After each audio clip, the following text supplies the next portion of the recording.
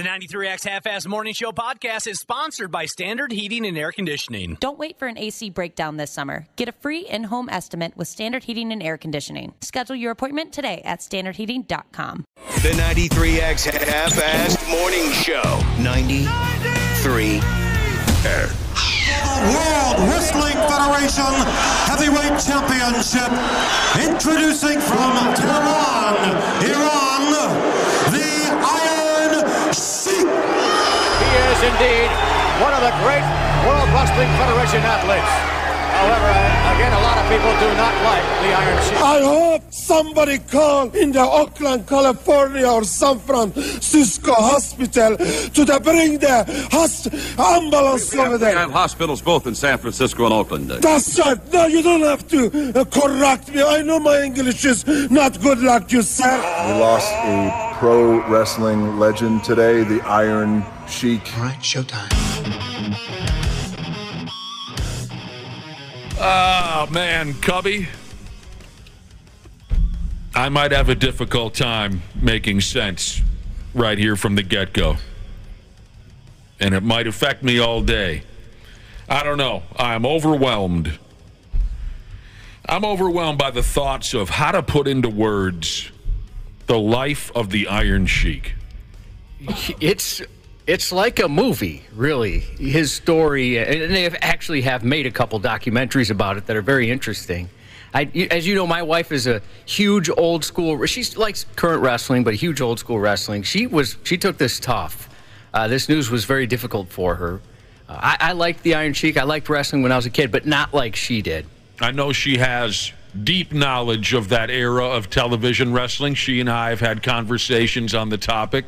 I'm sorry to hear that it was that it had a negative effect on her, but how could it not? And she loved also Sergeant Slaughter and their rivalry, no. So much so that her car is named Sergeant Slaughter. That's sweet. She named it Sergeant Slaughter in honor of Mr. Slaughter. That opening audio right there, he and Mean Gene going back and forth. You know, Mean Gene was the best man at the Iron Sheik's wedding. He was married for 47 years. Same Holy woman. cow. Yeah. The man passed away yesterday at 81 years old, if you didn't hear, the Iron Sheik. And it's overwhelming to try and put into words the story of his life, his impact on the wrestling world, his impact on wrestling fans. He was one of a kind in so many ways. So many ways. As a kid watching him on television, it was just a real thrill. Here's what popped up on his Twitter page yesterday. It says, "Today we gather with heavy hearts to bid farewell to a true legend, a force of nature, and an iconic figure who left an incredible mark on the world of professional wrestling." And beyond that, I'd like to add, he was bigger than just wrestling. But I'll continue on with the tweet. It said, "It is with great sadness that we share the news of the passing of the Iron Sheik, but we also take solace in knowing that he departed this world peacefully, leaving behind a legacy that will endure for generations to come." So he passes at 81. Yes. Doesn't really start his wrestling career until he's 30 years old. And he has to escape Iran, literally escape Iran. There's hits on his life. Tragically, he loses his daughter 10, 11, 12, 13 years ago. How long that was. His personal life was tough from the beginning. Grew up in a spider hole with no running water. Becomes a Greco-Roman star in Iran. In the military. He goes to the military in Iran. Did some time in the military. But sure, by the time a Minnesotan. Mm-hmm. Yeah. Yeah, I believe that this is where he first came, right? Yeah, when he left Iran, he came straight to Minnesota. Yep. Right. Trained with Vern Gagne, Ric Flair. Vern Gagne gets a hold of the guy. But I think when he originally came to the States and came here to Minnesota, I believe he coached Greco-Roman wrestling. Did he at the U? At the U of M. Yeah, he was at the U. Okay, I thought he had a connection to the U of M. At the University of Minnesota. Then Vern Gagne gets out. Can you imagine what Vern Gagne was thinking when he got a hold of this guy? Because, you know, something that, if you're not familiar, something you should know about the Iron Sheik. This guy was obscenely powerful, obscenely strong. Do you remember watching, was it you and I, Cubby, watching the workout videos that this guy? Yeah. I mean, a lot of those guys, it's impressive, but you're right, this one does stand out. He was just built. I'm not trying to dive into the hip term of the young people here, but he was built differently. I don't know many athletes outside of wrestling who had the strength that this guy had. So it was truly, I bet you Vern Gagne thought, oh, holy balls, I could do anything with this guy. I think I'm the only one here that watches Young Rock, Dwayne Johnson. I did a little bit. You watched a little bit? Like the early, like first or second season, but I think I stopped. Well, they had an Iron Sheik on there. I mean, they have a lot of wrestlers on there, people portraying the wrestlers. And the Iron Sheik wasn't bad. Some of them were a little cringy, and you thought, you know, you could have cast a little better than this. But the Iron Sheik actually was pretty decent. And I was mentioning those documentaries. There's two of them, The Sheik and then A&E's WWE Legends Iron Sheik. Both you can watch for free. I believe I watched the first one. I believe I watched The Sheik. Yeah, I don't normally go towards the WWE created documentaries just because I think they're going to be, because it's made by the WWE, they're going to polish them up and maybe cut out some of the good or bad stuff. So I normally go away from their products when it comes to documentaries. I think it was that first documentary you mentioned, and back to his insane strength. They were showing some kind of a upper body arm workout that the Iron Sheik could do that I forgot who was there with them, but they were basically saying there's not one swinging D on planet Earth that can do this aside from blast those delts, man. The delts, baby. They're blasted. I mean, he was just one of the greatest characters wrestling has ever seen. Damn near every heel owes a debt of gratitude to the Iron Sheik. And a true athlete, like we were just discussing. But also, something that we made mention of already, his personal life was tough. He was lucky to make it to 81 years old. Life wasn't easy for the Sheik.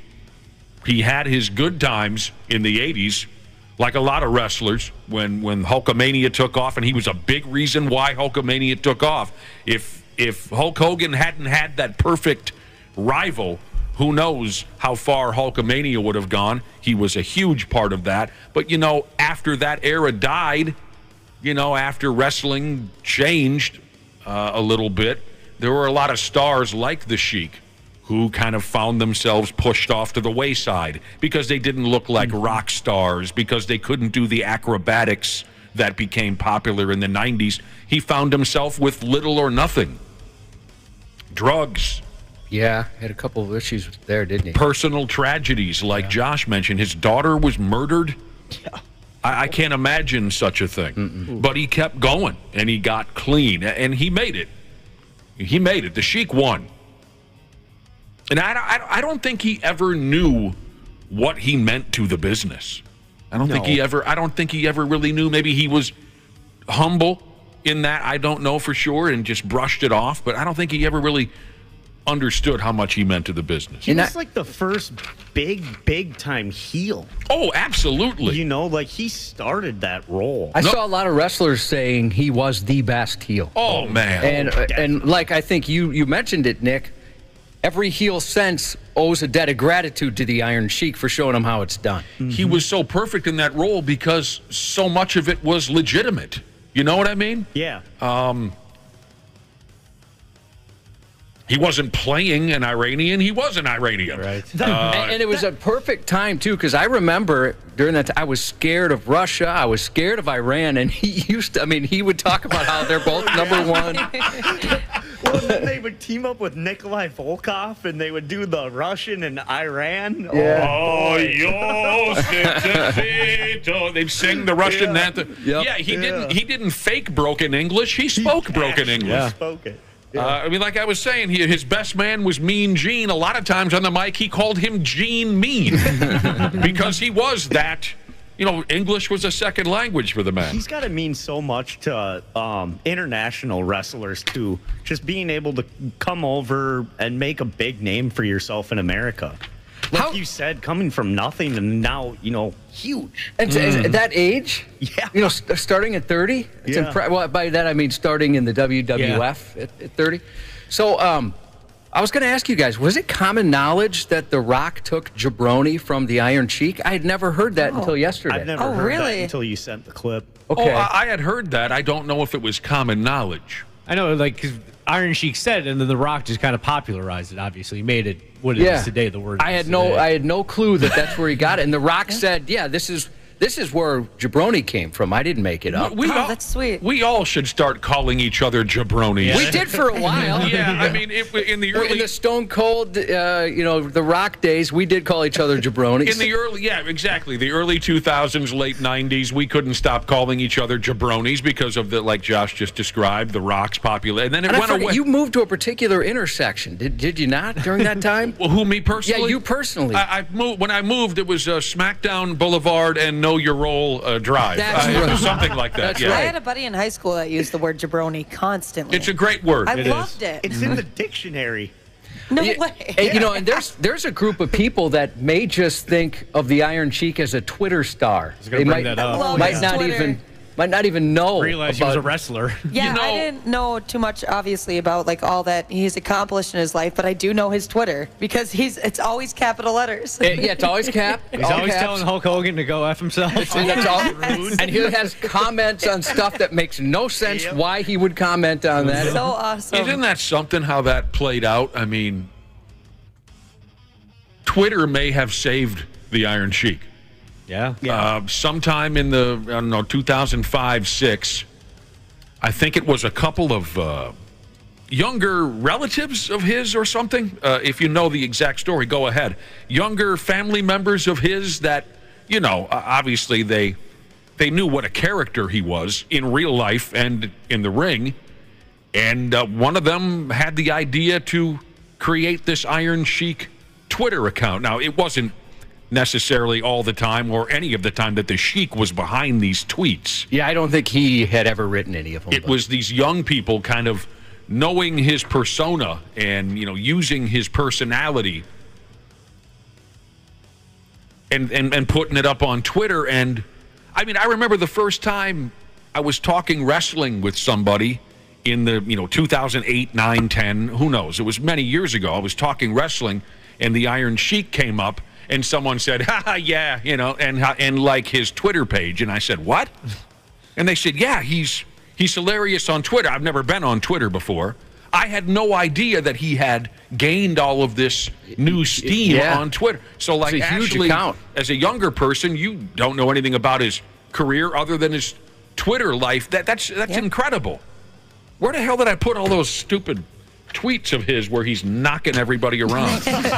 I know I got it in here somewhere. Oh, over here.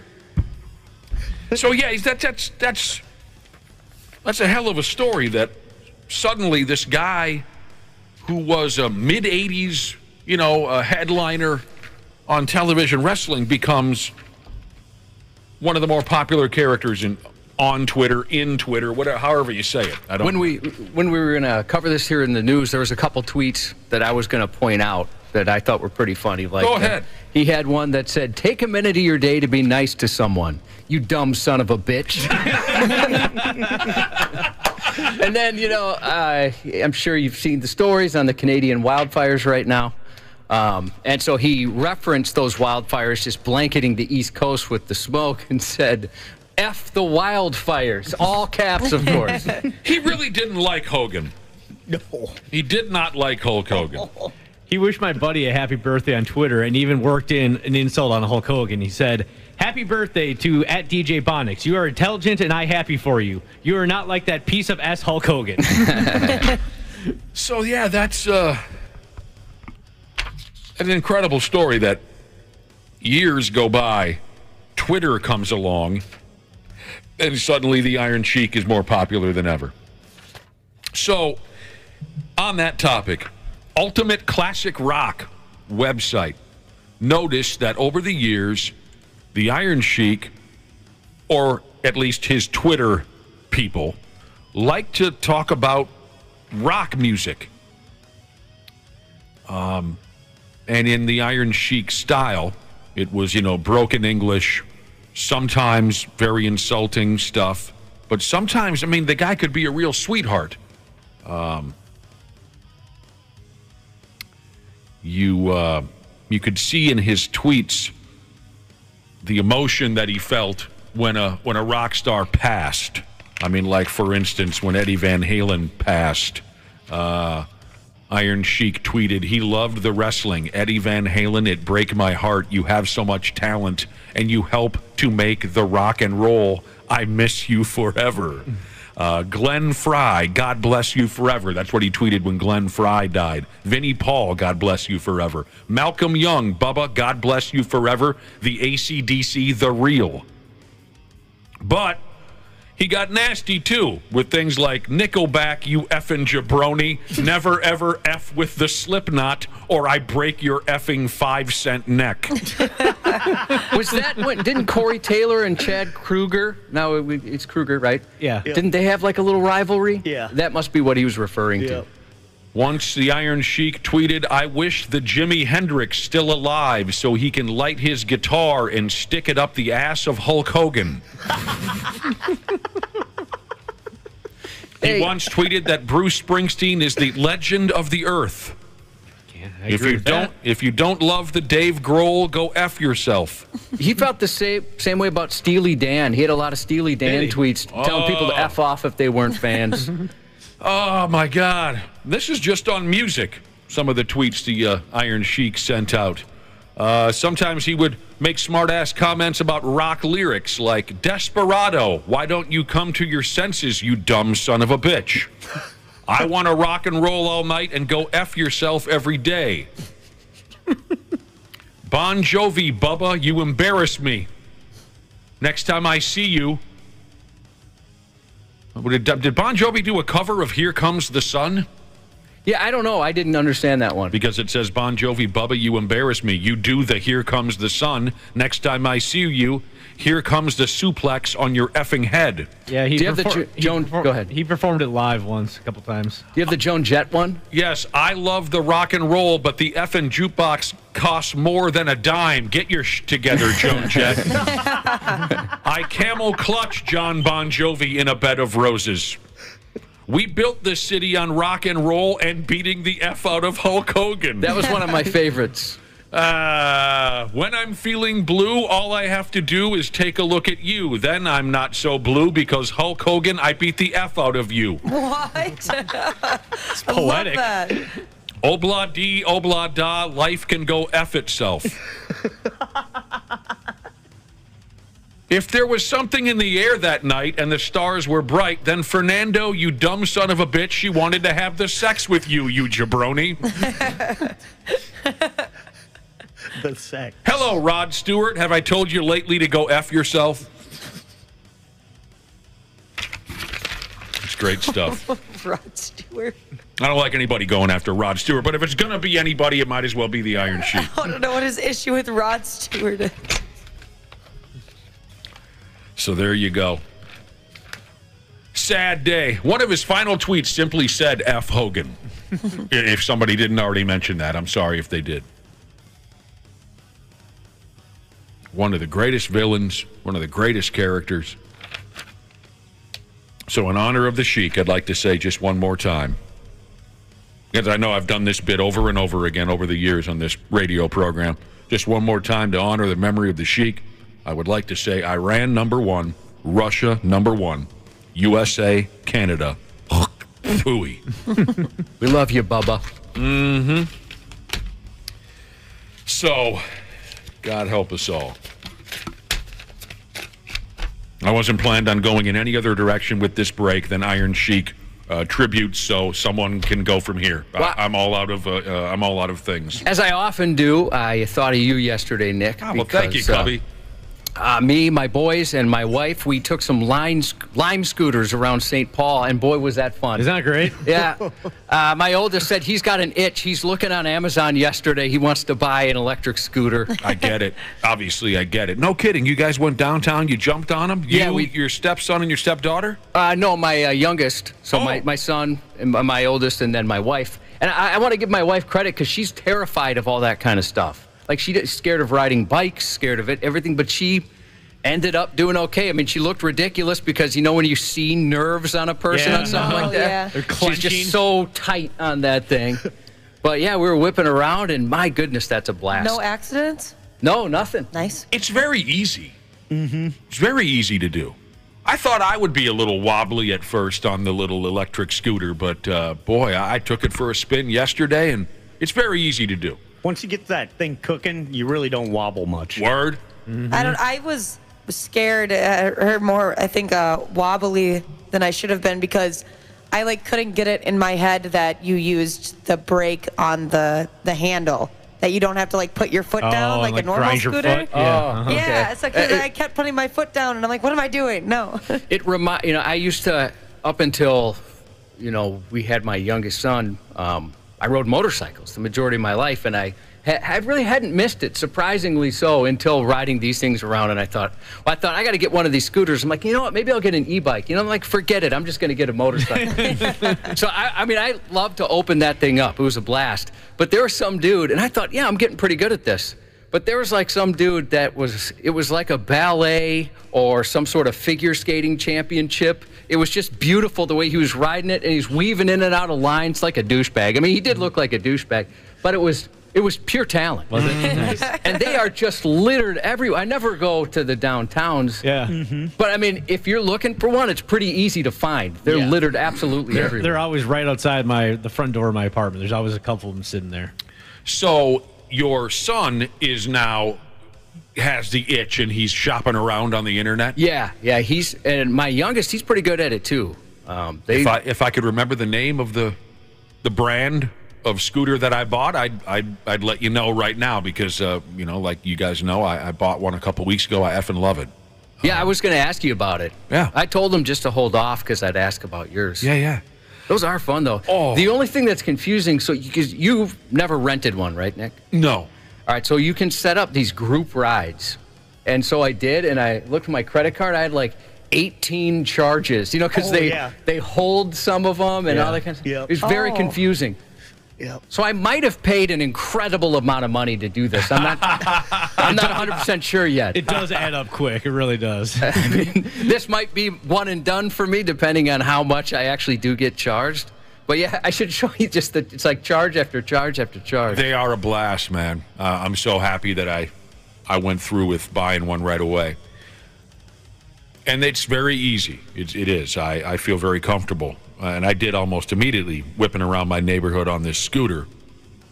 But it has crossed my mind a couple of times. I mean, if I was to hit a pothole or hit a rock when you're going top speed, I would probably end up in the emergency room. Oh, you're breaking something for sure. I think I mentioned this, that they have a whole e-scooter wing at your local hospital. Yeah, that crossed my mind a couple times yesterday because, I was cooking along pretty good. And, if I were a young guy, you can roll your way out of certain situations. At my age now, I don't.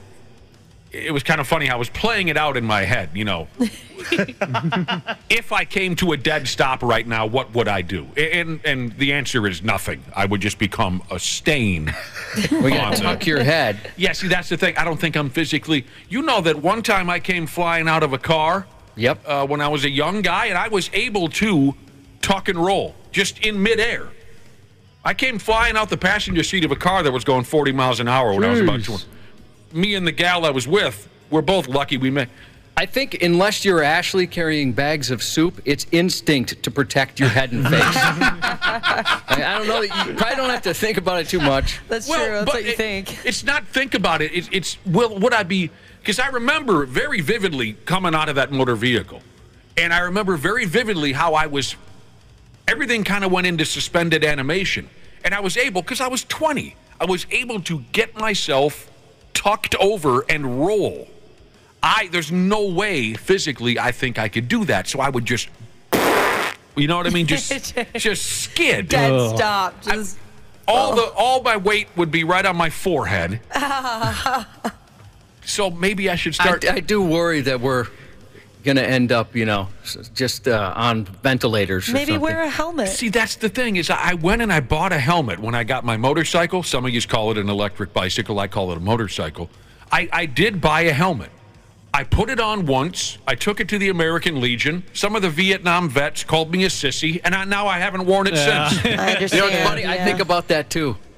But when you see kids on bikes with helmets all the time now, and when we were kids, I mean, you'd be a target if you were. And now it's just so common. I don't even think about it. I should be wearing a brain bucket, but I just. What if you got a cool pilot's helmet, like a Top Gun type helmet with the visor? Or get and stuff? one of those with the fake mohawk or spikes on the top. Still, wear aviator glasses. I'd feel like a dork. I would. I felt like a dork yesterday. I thought everybody's looking at me going, "This is this guy's first time." You knew what you were doing. BMX Dad Jesus said electric scooters are rookie status. What does that mean? One wheels are where it's at. That's what I Is want. that skateboard-looking thing with the big fat wheel in the middle? It's supposed to mimic snowboarding and stuff. I did one of those once, and it was I was not comfortable on it whatsoever. Oh, I would love it. Since I snowboard, but so the one wheels and also these boosted boards, they're the electric skateboards. Those can get up to 25 miles per hour. Wow, I like having the handle. So imagine hitting a pothole at 25 and nothing to grab onto. This text says, it's the best thing I ever bought. I do nightly cruises around the neighborhood. You got to buy a couple for the fam. That's from Bougie Butthole Jesus. Oh. Yeah, you ought to do it, Josh. I'm terribly pleased with mine. Yeah, they don't have them in the suburbs. I've never seen one. Overly pleased. What do you mean, seen them? Oh, you mean set up on the sidewalk, ready to ride? Like I said, downtown St. Paul, they were absolutely everywhere. Word. Is anybody watching Platonic on Apple TV Plus? No. Never saw it. Been wanting to. Those are good. It's pretty funny. Seth Rogen. Yeah. And I forget the girl, but she's funny. She's so good. Get to the funny people. So Hater. There's a bit in there. It's a reoccurring bit, and it's so simple and it's so fun.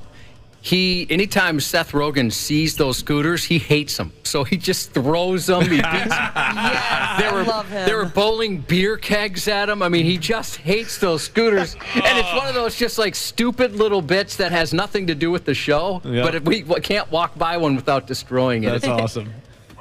Rose Byrne's the woman in the Rose show. Byrne, yeah, she's good. She's very good. You know what's funny is that her accent sounds so put on and fake, but she is Australian. Mm-hmm. I mean, it's a real accent, but it sounds fake. I had to look it up because I'm like, man, that is a terrible Australian accent. Because we know Australian Jesus, and he sounds what you'd expect. Yeah. Can't make out a word that Australian Jesus says. He texted that yesterday. Can't make out a word. Saying he's hoping he can win tickets to our boat cruise so he can try and communicate with you. Oh. So you're enjoying the show called, what's it called? Yeah, it's pretty good. Platonic. Good to know. Hey, here's the deal. Are we still lined up for this? A special guest in studio today? Mm-hmm. Special guest in studio today starting at 7:30. You've heard him over the last few months on our program on the telephone. This is the first time we're going to get him in person. A guy who we've really grown to like a lot, and it happened almost instantly just because he's a good dude. He plays for the Minnesota Vikings. He's the long snapper. We are personally responsible for putting him in the Pro Bowl. Andrew DePaola will be here at 7:30, and he's able to spend about a half hours with us, jaw-jacking. I'm really looking forward to meeting the guy face-to-face. Really looking forward to it. Find out what the hell he's been doing with his summer. I think are they already going through stupid football practice? Minicamp. Yeah. That is so dumb. What? It's June. Or no, it's voluntary This is the voluntary OTAs. ones. Yeah, voluntary OTAs. Oh, God. Or unless the involuntary, the mandatory ones might start today. It's relatively soon. Yeah. God, I hate football. But you're right. It's the voluntary ones. Yeah. By the way, people are saying, I don't see them in the suburbs, these e-scooters. Yeah. I got a ton of texts saying Hastings has a has bunch. got them? Yeah. Wow, really? And Seth Rogen is the only one. There's a lot of people that hate those things. Well, I can see why, because like I said, they're littered everywhere. Yeah, that would be frustrating. That's why they hate them, because they're everywhere? Yeah. And, you know, some people are on there just cruising around, not paying any attention. Yeah, that's the reason I don't like them. I pay very little attention when I'm on mine, so I get it. I guess I get it. Here's the deal. We got to take a break. Andrew DePaola coming in at 7:30. God rest the soul of the Iron Sheik, and we probably will discuss him a little bit later as well. We'll be right back on the Half-Assed Morning Show. Half-Assed Morning Show. 69. This show sucks. Who are you, fart knockers? 93X. CJ Ham for Standard Heating and Air Conditioning. When I'm on the field, I can take anything. But at home with my family, we like everything to be comfortable. That's why I trust the pros at Standard. They've been keeping Minnesotans like me comfortable for over 90 years. Is your cooling system making strange noises or not cooling properly? Don't wait for an AC breakdown this summer. Get a free in-home estimate with Standard Heating and Air Conditioning. Schedule your appointment today at standardheating.com. You are getting sleepy. Your CPAP mask is clamped tightly to your face. You will not toss and turn through the whooshing. You will not throw the mask. It's not working, Harold. People who struggle with CPAP have partners who struggle too. Luckily, now there's Inspire. No mask, no hose, just sleep. When I snap my fingers, you will remember to visit inspiresleep.com. Inspire is not for everyone. Talk to your doctor to see if it's right for you and review important safety information at inspiresleep.com. Stupid news on the Half-Assed Morning Show. All right, you dirty pricks. The stupid news, huh? You know, you true crime fans have gone too far now. You watch too much of that stuff, and it's making some of you go mental. A true effing crime fan in South Korea killed someone she met online out of curiosity to see what murder would be like for real skis. You've had those thoughts, haven't you, Ashley? It's funny you say that. I wanted to ask out loud if anyone's had those thoughts, that curiosity, but I was afraid of what Ashley would say. You watch too much of that stuff too, Josh. I really don't. Ah! I listened to the Dateline podcast. It's okay, dude. It's okay. I'm not mad at you or anything. I thought you were really Oh, my God! Block the door! No, I don't get into it too much. I do like the Dateline podcast better than the show. I'd mentioned before, like, you know, in 2020, I stopped. There's just too much crap going on. I didn't need any more negativity. But I did pick up the podcast a little bit again. All right. But I don't really, like, there's so many of those shows. A couple podcasts. I take that back. There's been a couple podcasts. Serial, the first season of Serial, that actually got me into podcasting. That was huge. I had heard so many good things about it. I listened to that. I liked that one. Sword and Scale. I like that one. I had listened to that for a little while, and then that one, when I kind of quit all this stuff, I didn't go back to that one. But I like they're just such good storytellers on Dateline. You know who doesn't need true crime television programming to have sick, murderous thoughts? Who dat? Wapple. I don't know, Wapple. You don't seem like a murderous thought guy. There are squirrels having knife fights in his head right now. Oh, no, I could never. Oh, the sight of blood? Oh, I'd faint. Oh, it's true. Well, it doesn't have to be blood. Yeah, talk to Ashley. There's a lot of ways you could kill a person. There doesn't have to be blood. Yeah, but then strength, you need to strangle them. I don't think I have that. Poison. You don't have the strength for that, but there is poison. Rat poison. Always poison. Poison. Now that, from watching or listening to Dateline, that is something they say women do a lot. Yeah, because it's not gruesome. By that I mean the women who kill, not just women in general. Right. I'll take a little poison in my coffee, thank you. Yeah, women are known when they're killers not to be brutal. They don't like to be. They are less likely to be an axe murderer. That's what I've heard. So here's the deal. This is a dick move, no doubt. A gal killed someone she met online because she was curious about what murder was like in real life. A 23-year-old gal who did this killing. A gal named Jung Yoo-jung. She went ahead and killed somebody dead. And well, I hope she got it out of her system. Maybe. Actually, I don't really like that. Yeah, I decided it wasn't for me. Not only that, she dismembered the body. Oh, she went for it. She did.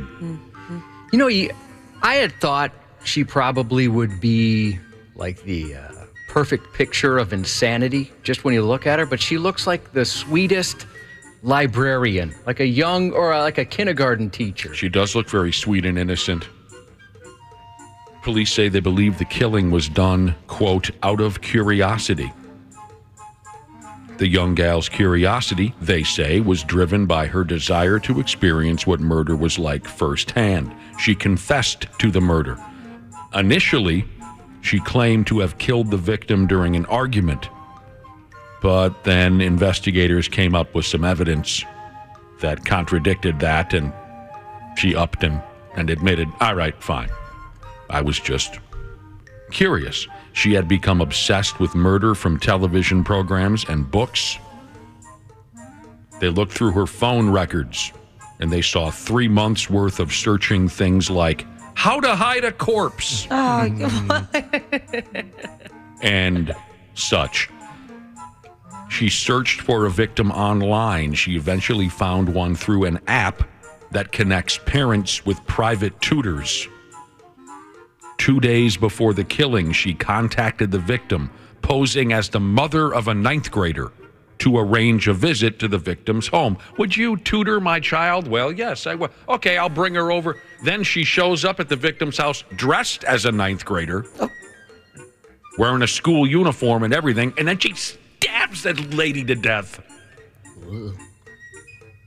And then she dismembered the body. She put some of the chunks in a suitcase and threw it in the woods by a river. Some of the other chunks were found at her house. Why did she save some of them? Huh? As trophies? She ran out of suitcases. You're right, Ashley. That is so wasteful. You think if she's...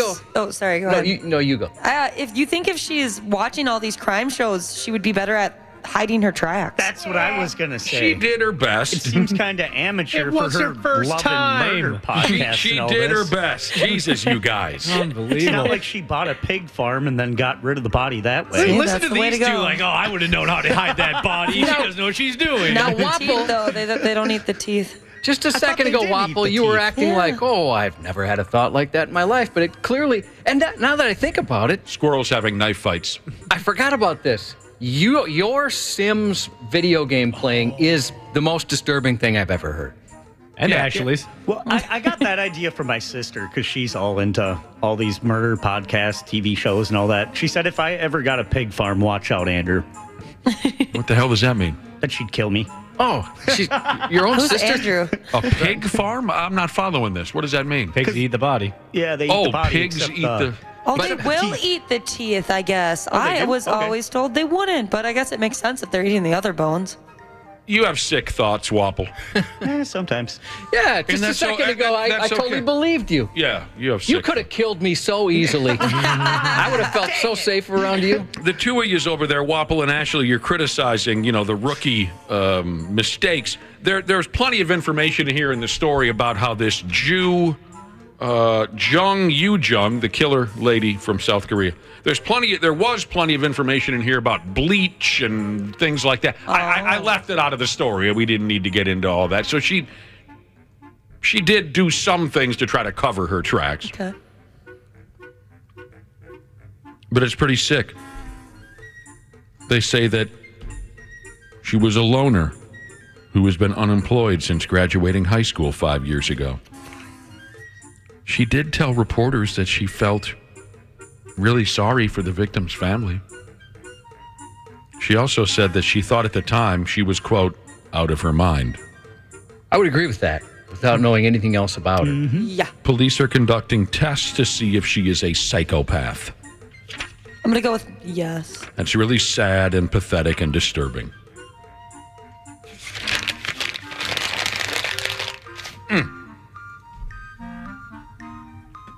Just another Army mechanic, Jesus said, if you've played The Sims and haven't taken the ladder out of the pool while they're swimming, you haven't played it right. That's true. Totally.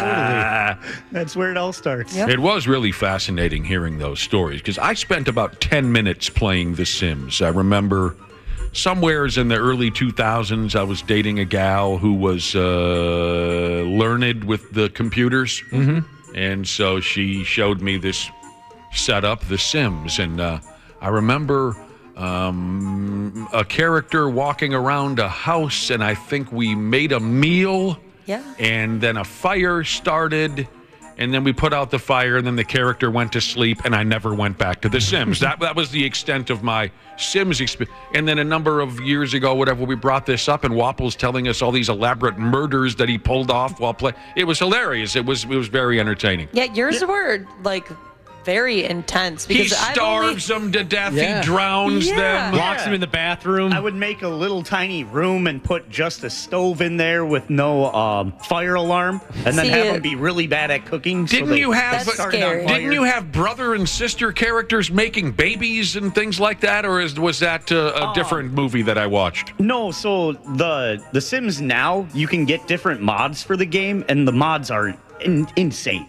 So you can have do the game makers make them, or is this like a just like people can develop the game and change it right, just like an average person?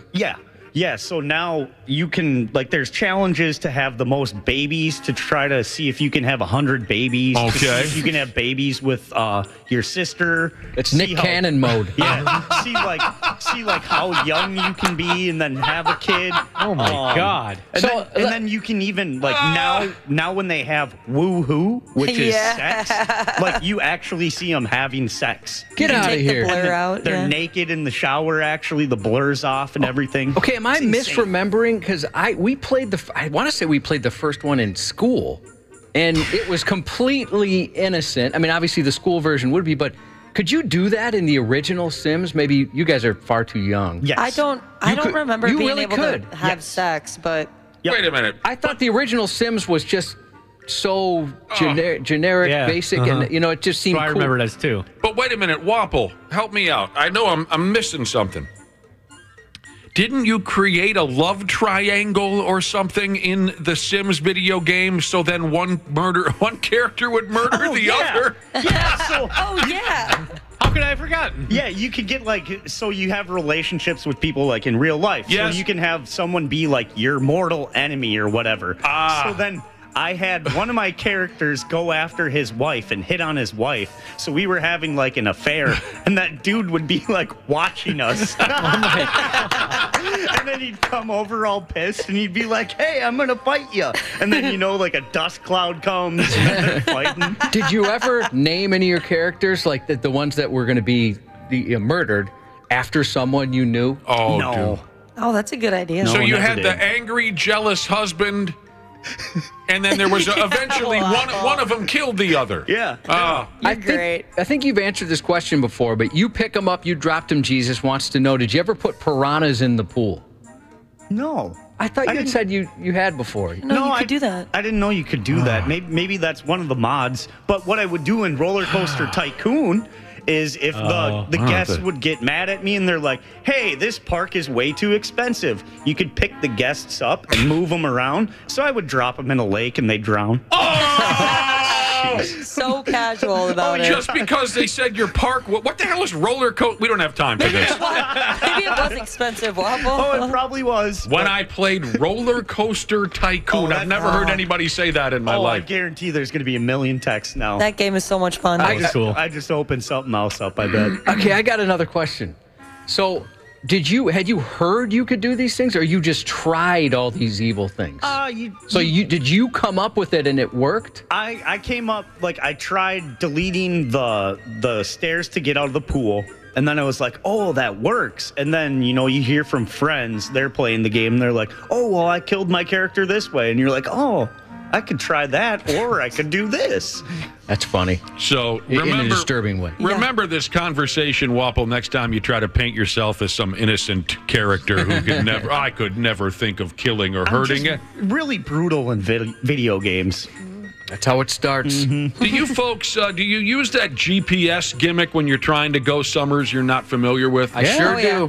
It's a cool deal, isn't it? Yeah. Sometimes I like to use it just to figure out how long it takes to get from one place to That's another. the most useful. All right, again, this year, next story. It's like a few others we've told before. If you're a criminal, especially if you're going to take your criminal activity out on the road, why wouldn't you try to be 100% sure what the hell you're doing? Like, say, I would think before you go out on the road, you'd like to make sure everything about your motor vehicle is up to schneid. The tabs, the insurance, lights and signals, every damn thing. If you can't do all that, maybe because of your past criminal record, at least you'd make certain, I would think, you'd make certain you know where the hell you're going. A 60-year-old dude here in the States, he's driving up and down. He's got 400 pounds of cannabis and more than $600,000 in his car, and he's trying to get Summers. He followed his GPS thingy, but he must have punched his destination in sideways because he ended up at the Canadian border, where, of course, they searched the vehicle and found all the monies and all the dope. So long, sucker. Yeah, I mean, I'd imagine, I've never been to the Canadian border, but there's probably a sign or two, wouldn't there be? Yeah, you think? They'd let you know you're coming. He didn't have a passport on him. He's at the Canadian. How the hell did I get at the Canadian? Crazy. They search his car, everything gone. He's now in jail in Ontario. Oof. Where I'm guessing he's probably being treated pretty poorly because he's an American, and once again, 2 American hockey clubs are playing for the cup. They don't like that up in Canada. Canadian authorities will give an American a beating on sight this time of year when 2 American clubs are playing for the cup. At least it's 2 prestigious, clubs with great history behind them in the Stanley Cup this year. No doubt. No doubt. They're so entitled in Canada.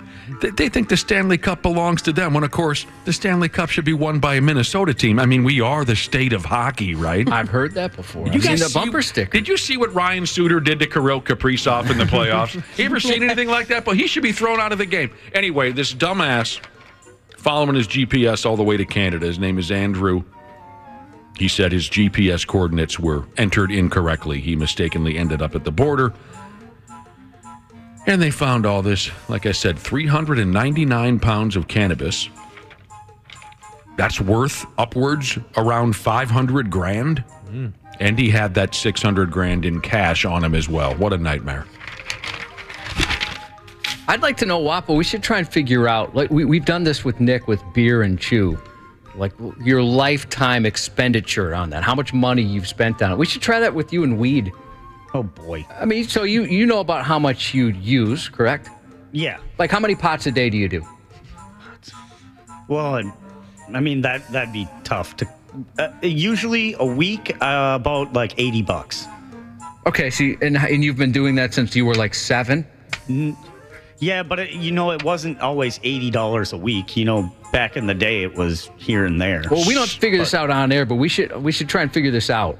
I'd be curious to know how much you've spent. And then I'd like to compare that to the amount you still owe for student loans. Oh, great. That sounds Is like that information you don't want to know? Yeah, that sounds like a very depressing day, especially now. I remember when my folks once sat down and did the arithmetic on what they spend a year on cigarettes, just on cigarettes. And it was incredible. Yeah, that's another one that would blow my mind. And I too. don't remember when we did the total of my beer, and this is back when I was younger too. Yeah, this was a long time ago. And drank a lot more beer than I do now. Yep. When we totaled up what I spend in a year on beer and tobacco, I remember it took my breath away. You were shocked. Yeah. But that's living, in my opinion. Here's something you don't hear very often: an 80-some-year-old dope dealer. Kind of makes me suspicious of my dad all of a sudden. He acts like he's on something. Mm-hmm. Here's an old-timer in Germany. He's 82. Sounds like he's been slinging geef for years and years. He went to court recently for his dope dealing. He avoided prison time, even though it was his 25th conviction. He avoided prison time. The court said this was his very last warning. If he F's up again with the weed dealing, they're going to send him away. It doesn't give a name here for old Grandpa Ganj, but they do say he's a retired seaman. Oh. And they also say he started selling grass because he didn't think he could live on his pension.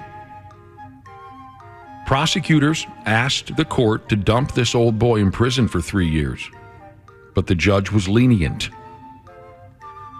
The judge took into consideration, how do you say that? Consideration? The judge took into consideration the old-timer's health problems. Apparently, he's not in the greatest health. So they gave him one last warning. Keep an eye on your grandma. Well, Wapple will keep an eye on your grandma for you. Oh, my God. By God, he will. But maybe the old folks, maybe they're dope slingers. I mean, that's interesting that they're just like, okay, dude, we're doing our best not to put you behind bars. Can you please stop selling weed? He keeps showing up over and over again in court, and they keep giving him opportunities. I wonder if he'll... I kind of view this as an inspirational story. It's never too late to chase your dreams. Make a couple of bucks. Hey, what's going to happen to drug dealers or marijuana dealers once this is all legal? It's a good question. It'll still be cheaper. Quick? Oh, is that what it'll be? They'll just be less expensive? Yeah, a little bit. I imagine so, yeah.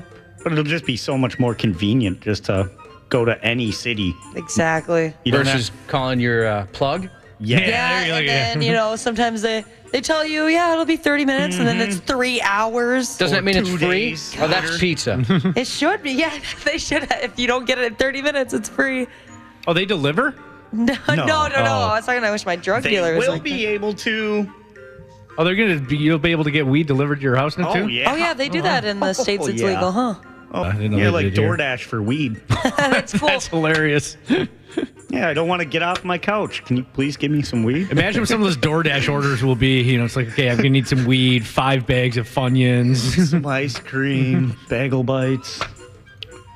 I hear you on that. Bagel bites. Boy, that's a great poll, dude. Yeah, so good. So good. Wobble, you love bagel bites. I love bagel bites.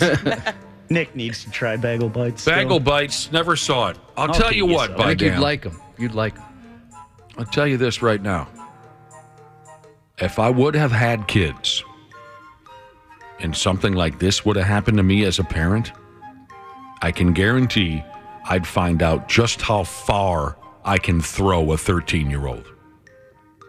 A 13-year-old girl in China spent around $64,000 of her parents' monies on mobile games this year, which completely wiped out their savings account, and her folks had no idea. Oh. I bet they're wishing you could return a kid at this point. She used her mama debit card.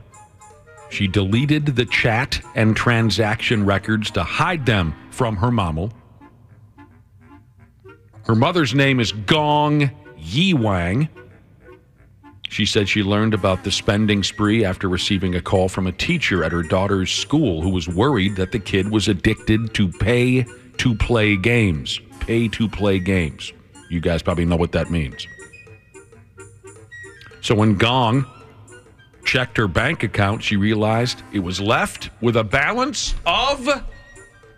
There was $64,000 in there. You want to know what was left? 7 cents! Oh, she dried that thing out almost completely. Her daughter spent $16,000 buying game accounts, $30,000 on in-game purchases. She also transferred monies to some of her classmates who wanted to buy game products. She's so generous with her parents' money. $64,000. Gong, again, the mama, she told something called Elephant News over there in China. She said, I never thought a 13-year-old could do this. And this is my favorite line in the story. She said, my head feels like it's going to explode. I can't imagine being in that situation. I mean, I was frustrated that my son woke us up a couple nights ago because he asked us to guess how old his favorite YouTuber's dog was. That was worth waking us up. How old was he? 19. 19? Wow. Yeah. Wow, that is impressive. It is an old dog, but I don't know that warrants waking people up. on a work night. I can't wait to have kids. Wait till the morning. That sounds awesome. But that's way better than him wiping out our entire savings account. True. Which wouldn't be as impressive as $63,000. I mean, it's not stupid news making information. Got a text here who this person says, my wife spent $17,000 on a mobile game, erased what my son had been saving from his job. Oh. Oof. Now, this 13-year-old kid who took all of her mama's money to spend on stupid video, she said she didn't know where the money how do I say this? She linked her mother's debit card to her mobile phone, but didn't know where the money came from or how much she was spending. Okay, but that contradicts what we learned earlier in the story, that she was deleting transactions and deleting this and that. What do you mean you don't know? You knew. If that was my child, I'd straight up tell her, I'd say, I hate you. I hate your guts. You're stupid, and I no longer love you. And I never will. I never will. This text says, my son took my grandma's credit card last week and bought an iPhone 12. Ooh. Oh, that's got to be an uncomfortable conversation with grandma. Mama Gong has reached out to some of these platforms where the games were bought and requested refunds. They haven't gotten back to her yet. They say gaming addiction amongst the young people in China is such a problem that there are internet restrictions on teenagers and children. Teens in China aren't supposed to play video games for more than 3 hours a week. Oh, I remember hearing something about that. Mm-hmm. Yeah, we've discussed that. I mean, if she can't get refunds, I don't know how good they're going to be about that. I mean, what do you do? I mean, all your savings is gone. God. Yeah, I imagine it would be really hard to get a refund because those companies, they have no way of knowing that it was your kid or that, I don't know. I'd give the child that 7 cents that was left in the bank account, put a backpack on her shoulder and say, there you go, you're on your own. You go ahead, live on 7 cents. Thanks for ruining my life. I mean, that can be life ruining. Oh, yeah, absolutely. And finally here, just so you know, and you can share this information with the fellas in the warehouse or whoever you're working with today, maybe radio this back to dispatch or whatever. The origins of masturbation have been traced back to the very beginnings. The origins of masturbation have been traced back to primates from over 40 million years ago. Just in case you thought your weird uncle, who back when you were a kid was suddenly no longer invited to Christmas, was the one who invented masturbation, it wasn't him. It was monkeys from 40 million, years ago. Man. I wish I would have had information like this when I was a beginning masturbator. Oh. Dude, just due to all the guilt. Yeah, you feel less guilty about it today? I think I probably would. Time? If somebody would have said it's okay and it's natural and it's not a sin, I think that would have been a lot better for me, my psyche. You know, Cubby, I don't often masturbate, but when I do, I'm usually on a city bus. Why scientists decided to go ahead and look into this, I have no idea. Make Josh feel better about himself. Wouldn't that be the case? Yeah. Or wouldn't that be great? I mean, it's just, hey, we got this study you should check out. Monkeys and apes were touching themselves many, many millions of years. They mention here in the story that zookeepers get to watch animals masturbate all day long. Lucky bastards, huh? I wouldn't want that job. No, I'm out. A lot of this here story is really gross, talking about monkey semen and whatnot. You don't need to hear about that, do you? They talk about monkey STDs. I got one of those once. All I wanted to do was eat bananas. I had a monkey STD. They talk about monkey vaginas here in the story. You don't need that information either. Not unless you're looking to skip breakfast. Speaking of monkey vaginas, here's Wapple with today's weather report. Hey, we got a high of 83 today, mostly cloudy. Tonight's low, 59. Right now, it's currently 64. Sports on the 93X Half-Assed Morning Show. We've got a standoff. Another standoff. How about this? What's happening now? We've had the anthem, and now Ramirez grabs the Parrot's hat. Now, what if the Parrot gets thrown out here, Greg? Do you think he has to leave the entire stadium? You know, I think Tommy Lasorda once had Youppi thrown out. Montreal Expos old mascot when they were in Montreal, and Lasorda was the manager of the Dodgers. I think he got very angry at something that Youppi was doing on the Dodger dugout, and he had him ejected. So, yeah, he had to leave the ballpark. Yay, they win. Congrats to the Oakland A's. They win the standoff, and that's a big news item. That announcer, he's correct about Tommy Lasorda getting the Montreal Expos mascot Youppi thrown out of a ball game many, many years ago. That's hilarious. Yesterday, the Pittsburgh Pirate parrot mascot even got involved in one of those national anthem standoffs there between some members of the Pirates and some members of the Oakland Athletics. But as you heard, the Athletics won the standoff. They haven't done a lot of winning this year, but they won the national anthem standoff yesterday, and it was very exciting. Thanks a lot, Randy Rosanna Dana of the Tampa Bay Rays. Friggin' A. Randy Rosanna, he donged to lead off the ninth inning, gave the Rays a 2-1 win over the Twins last night. The Twins tied it in the top of the ninth. Pretty rare to see a dong given up by Joan Duran, but that's how it played out last night. The Rays walked off the Twins, so they've gone 0 for 2 in this 3-game series in Tampa Bay. They'll play again today at noon on BSN. Who are they going to throw up there? The kid with the beard, what's his name again? Bailey Ober going to pitch for the Twins, but that was a heartbreaker last night. In last night's NBA Finals Game 3, the Denver Nuggets beat the Miami Heat 109-94. There were some historic numbers put up in this ball game. We'll talk about that a little bit later. The Nuggets have taken a 2-1 lead in the series. Check out Game 3 of the Stanley Cup final tonight. Starts at 7 o'clock. You can watch the game on TBS or TNT for some reason. Las Vegas leads the best-of-7 series 2-0 tonight. They're playing in Florida. The Panthers need this one. By damn they do.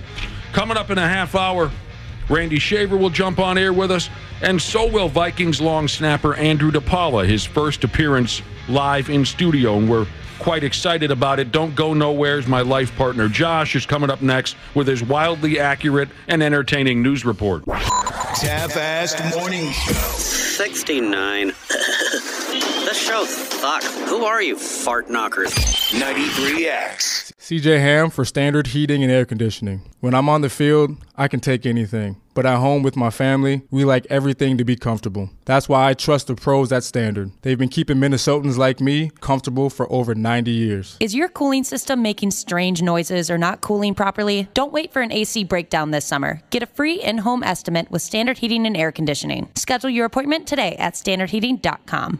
An important message from Blue Ridge Hospice. There may be several hospices now claiming to serve the area, but Blue Ridge Hospice is the only local hospice that has been serving here for 40-plus years, operates the only hospice inpatient care center, conducts the only community-wide grief and bereavement programs, offers a nationally recognized music therapy program in conjunction with Shenandoah University, outscores every other Virginia hospice in Medicare's quality scores, and so much more. Blue Ridge Hospice, the first, the best. Find out more at blueridgehospice.org. Half-assed morning show. 93X. Weighing 258 pounds, the World Wrestling Federation heavyweight champion, the Iron Sheik. We lost a pro wrestling legend today, the Iron Sheik. When my dad and the Iron Sheik used to wrestle together, Uncle Sheiky would come over to the house and his wife would babysit me, and I was about 8 years old at that time, and I was a pain in the ass even then. Pro wrestling legend and pop culture fixture, the Iron Sheik, who embraced his role as one of the most notorious villains in the entertainment genre's history, has died at the age of 81. The announcement was made on the wrestler's popular Twitter feed. The Iron Sheik transcended the realm of sports entertainment with his larger-than-life persona and unparalleled in-ring skills that captivated audiences around the globe, the statement said. He's been best known probably for his rivalry with Hulk Hogan, a feud largely credited for putting professional wrestling on a global map. His rivalry with Sergeant Slaughter, also a fan favorite. And yesterday, Slaughter talked about his close friend, the Iron Sheik. He loved every second of it. We were just characters that we played. We're characters, we're entertainers, and that's what we did. But we were the kind of entertainers that if you bought a ticket to see us, you got your money's worth. Love you, Sheik. He said he became fast friends with Sheik, and the guys even worked together at his dad's roofing company.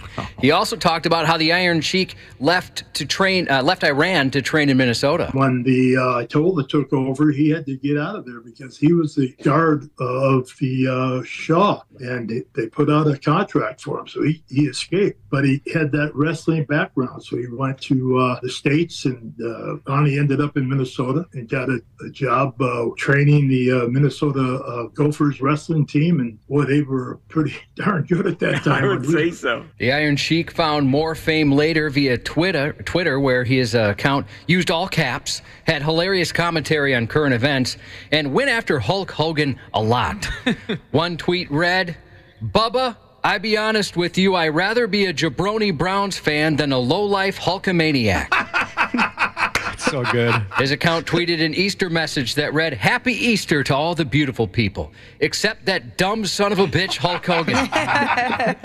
A non-Hogan related tweet simply read, "Osmosis, go F yourself." He told Osmosis to F itself. You gotta have balls for that. Yeah. Mm-hmm. I mean, I don't remember I don't think I've heard of osmosis since 6th grade science class. And his final tweet before he passed read, "F the wildfires." It was posted on Tuesday in reference to the growing Canadian wildfire smoke blanketing the East Coast. The Iron Sheik is survived by his wife of 47 years, his children, and his grandchildren. Again, he passed at the age of 81. He was a beautiful man. Can you imagine, speaking of the old days with the Sheik and Sergeant Slaughter going town to town, can you even imagine the fun those guys had? Yeah. The effing laughs those guys had back in those days. Oh, that was a riot. Oh, it must have been. To be a fly on the wall and hear some of the stories they tell and see some of the things they do. But that was awesome. Playing these arenas, big and small, staying in garbage motels, and just having the time of their lives. A 67-year-old man was arrested this week after stabbing his roommate with a pair of scissors. On Tuesday at 5:50 a.m., police responded to a group home and found a resident who'd been stabbed in his arm, thigh, and ankle. According to the resident, he had been stabbed by his roommate, 67-year-old William Vreen, after getting into an argument over Vreen using the bathroom for too long. An Oregon man who lost his home in a lawsuit rigged his home with an Indiana Jones-inspired booby trap that injured a federal agent. Federal prosecutors said after 71-year-old Gregory Rodvelt learned someone had been appointed to sell the property, he proceeded to booby trap it. The bomb squad was asked to inspect the property because the man had previously been arrested and charged with unlawful possession of explosives, and there was a fear there were bombs in there. When they got to the man's former property, they came up to a minivan blocking the front gates. Upon closer inspection, they saw it was rigged with 2 booby traps. They disarmed those traps and got in the home's front, where they spotted a hot tub tilted at an angle. Rodvelt stated that he set up fishing line and tripwire across the property, which went to the hot tub seen on its side, and that was set to roll down a hill and hit whoever came through the gate. He described it by referencing the stone rolling down in the Indiana Jones movie. The traps included homemade spike strips, a hot tub rigged to roll on anyone who opened a gate, and then a rat trap modified with a shotgun shell connected to the garage door. During a search of the home, a wheelchair was bumped, and that triggered a homemade shotgun device that shot an FBI bomb technician in the leg. Yes, that bomb technician was injured, rushed to the hospital. He was treated and released. He rigged up a shotgun to go off? Yep. Damn. He faces up to 20 years behind bars. Again, he lost his home in a lawsuit, and so that was what started that whole ordeal. Well, the new Indiana Jones movie comes out in 3 weeks. It'll be interesting to see if they have a rigged up hot tub in this one. I'd love that. A Florida deputy resigned after an internal investigation revealed he conducted 7 fake traffic stops and allowed a ride-along citizen to view confidential information. The investigation began when a Hernando County Sheriff's Office detective said he heard Deputy McClellan call out a traffic stop after just passing the deputy's location. The detective decided to turn around to back up Deputy McClellan since he was so close by, but he couldn't locate the traffic stop. The detective continued to drive around the immediate area to try and find the stop. Eventually, he did find the patrol car, but it was sitting at the same spot where he originally saw him. During the investigation, it was found that McClellan reportedly conducted 7 traffic stops, which didn't actually happen. He's also accused of allowing a citizen participating in a ride-along to approach a violator's vehicle during a traffic stop, and even allowed them to approach the vehicle alone to return the driver's license, registration, and insurance information. And then he was allowed to give a verbal warning, the citizen was, to the driver regarding speed. What the hell's going on here? Hey, I'm going to need you to slow down. Some guy in street clothes. Yeah. McClellan's dash cam had several inconsistencies, including the camera not recording at various times when it was supposed to be. Turns out he had turned it off. Apparently, they also searched his patrol car and found several witness statement forms which had not been completed and attached to the proper case files. He has resigned. This guy needs a vacation. An Oklahoma man was the victim of an hours-long bee attack last Friday, leaving him with a broken hip and over 200 stingers in his body. No.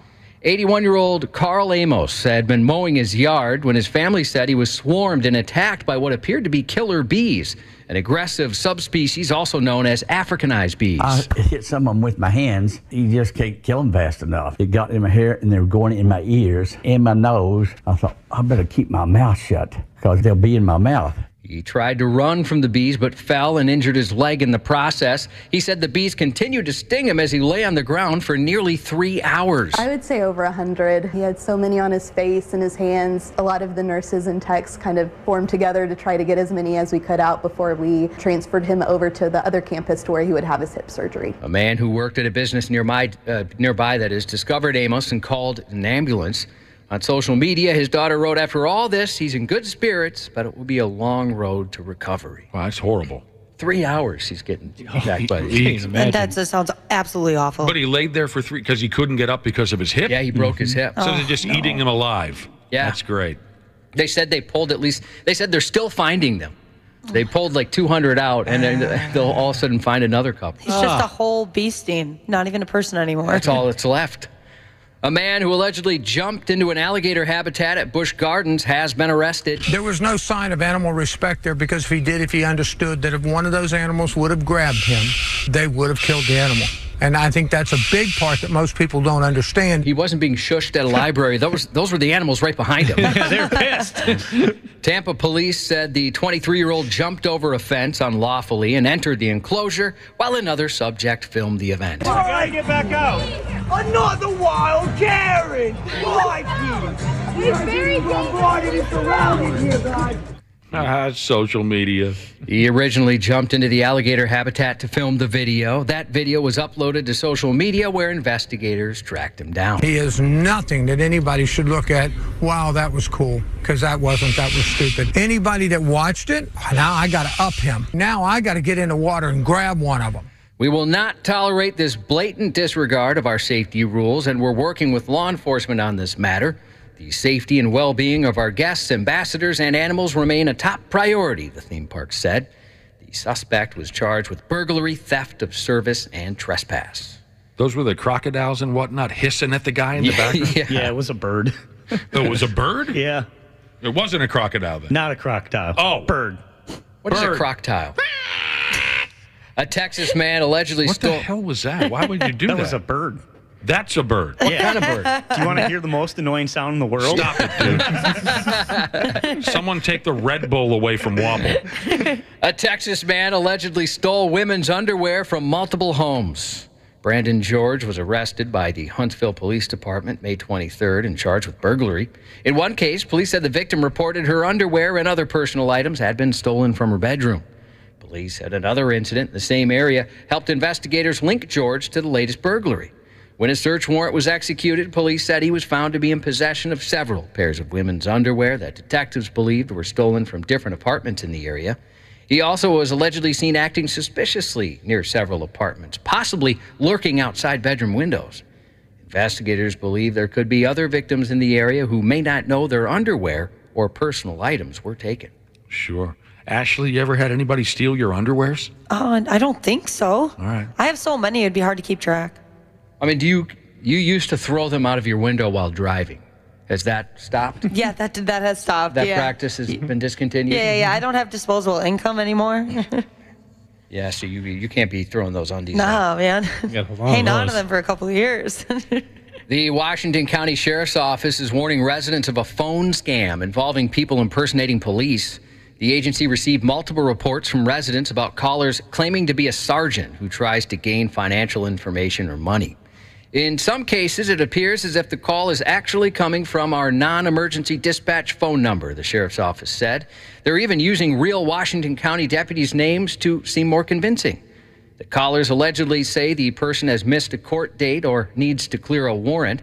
Police say while most agencies won't contact you by phone if you have a warrant, none will demand money or personal information in an attempt to clear said warrant. That sucks. The Minnesota Department of Public Safety sought to bring attention to an increase in 911 missed dials from smartphones and smartwatches. While research on the full effects have not been completed, Dakota County officials reported seeing a more than 100% increase, totaling more than 1,000 additional abandoned calls from January 1st to May 31st of this year. Yesterday, the director of the department's emergency communications network said some of the abandoned calls are from pocket dials, emergency SOS features on smartphones and smartwatches, as well as fall detection, which can be accidentally activated without the owner's knowledge. For Android phones, emergency SOS will initiate after the power button is pressed 5 times. For iPhones, emergency SOS initiates after the side and volume buttons are held down with a slider appearing to call emergency services. After an accidental call, officials request the phone not be hung up so the dispatcher knows it was a missed dial. Otherwise, they'll call back. If that call isn't picked up, a police officer will be sent to the location of the caller. I've done this twice in the last month. Did it go through? Yep. The first time I didn't notice until like way later, but the second time I did it at like 4 in the morning, and they called back and they left a voicemail, and I thought, I'm like, oh well, they probably already realized it's not an emergency by now. But I called back, and the lady that I talked to was like really thankful that I actually called and was like, hey, yeah, sorry, I'm not getting murdered. I was just sleeping on my phone. And so the cops didn't show up? No. But they were about to send them? That's how you accidentally called 911, by sleeping on your phone? What about phone locks and all that stuff? I don't have. I have my automatic lock off on my phone because it makes me mad when I'm trying to look at something and it closes if I don't touch it for like a minute. So. Even if your phone's locked, Nick, that's what they're saying is you're either a fall detection on certain devices or you can hit the power button or a combination of buttons. You know, I had a wacky 911 call happen that didn't really happen years ago at my house. Maybe somebody can text me, because the cop told me this was somewhat common. This is 25 years ago. I was sound asleep in bed, 3 o'clock in the morning. Someone's pounding on my damn front door. I come out the bedroom, and there's a cop peering in my front door, and he's got a car parked in my driveway, and the roof is lit up.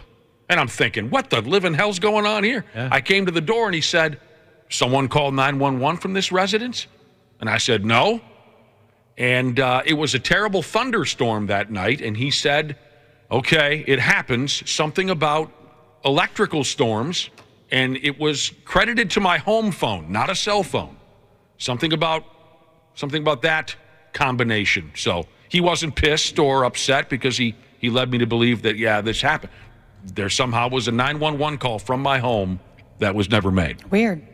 Hamburger chain Slutty Vegan introduced a hot new menu item yesterday, hooker fries.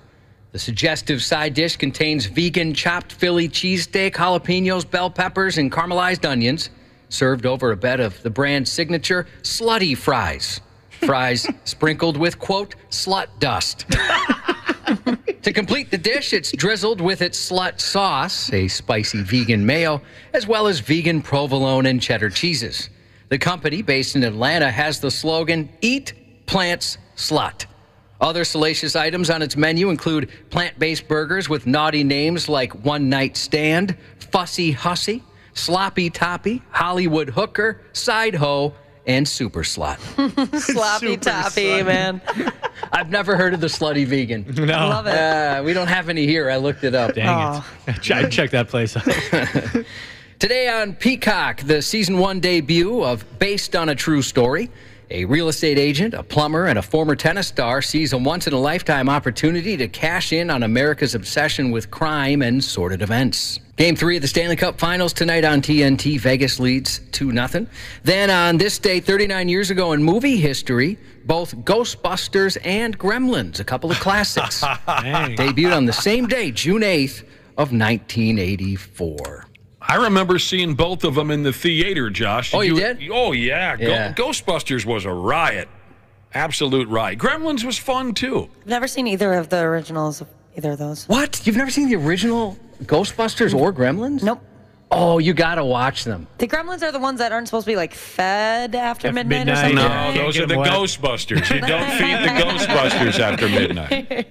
The Gremlins go chasing after I'm almost jealous of and you. whatnot. You get to experience these for the first time. Oh, that's true. Yeah, check it out. The godfather of the Wayans family, Keenan Ivory Wayans, who opened the door for his brothers, Damon, Sean, and Marlon, as well as his nephew, Damon Jr. He's 65 today. Best of luck to rock crusher Jesus going in for surgery. He had the end of his finger torn off. Ouch. Danger Noodle Jesus wants to wish his brother Mark all the best and a speedy recovery. He's having heart surgery this morning.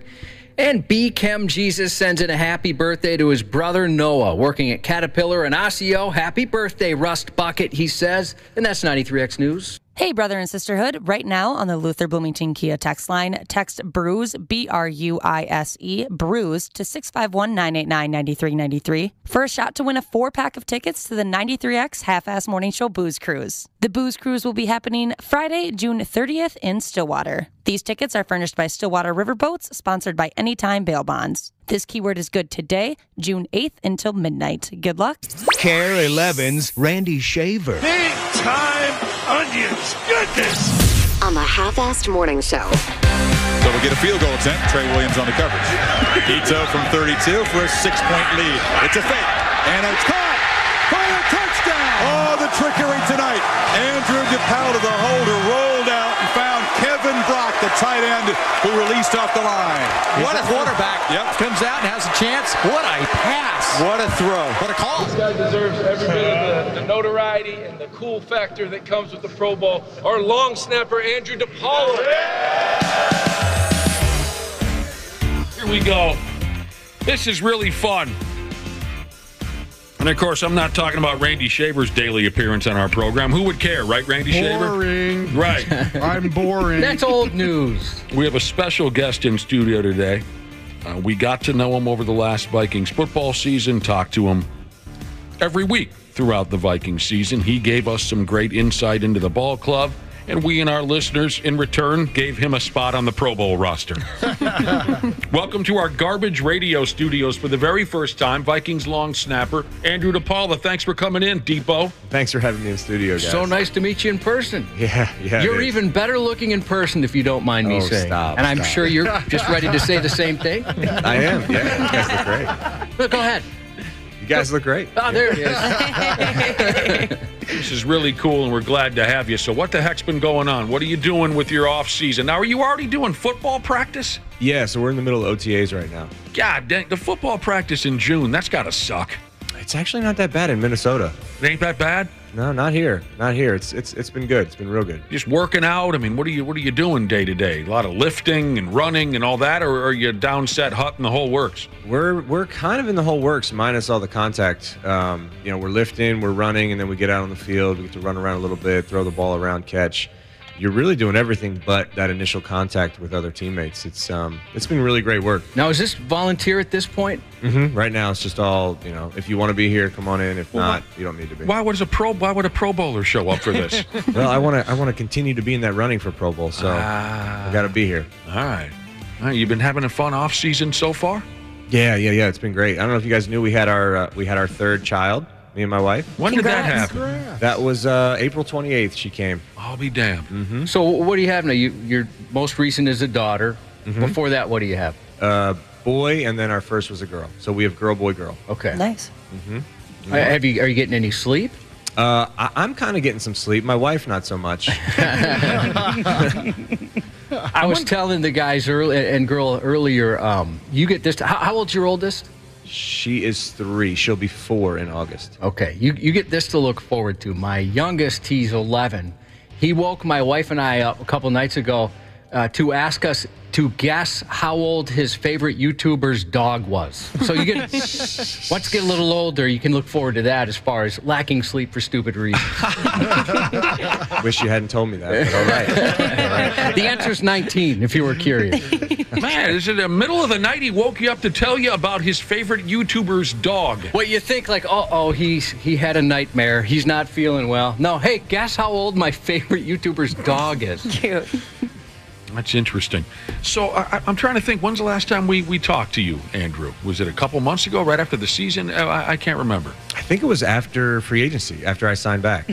Well, yeah, give me a time period. I don't know what that means. March? Middle of March? So so between March and now, you had a baby. Anything else big going on?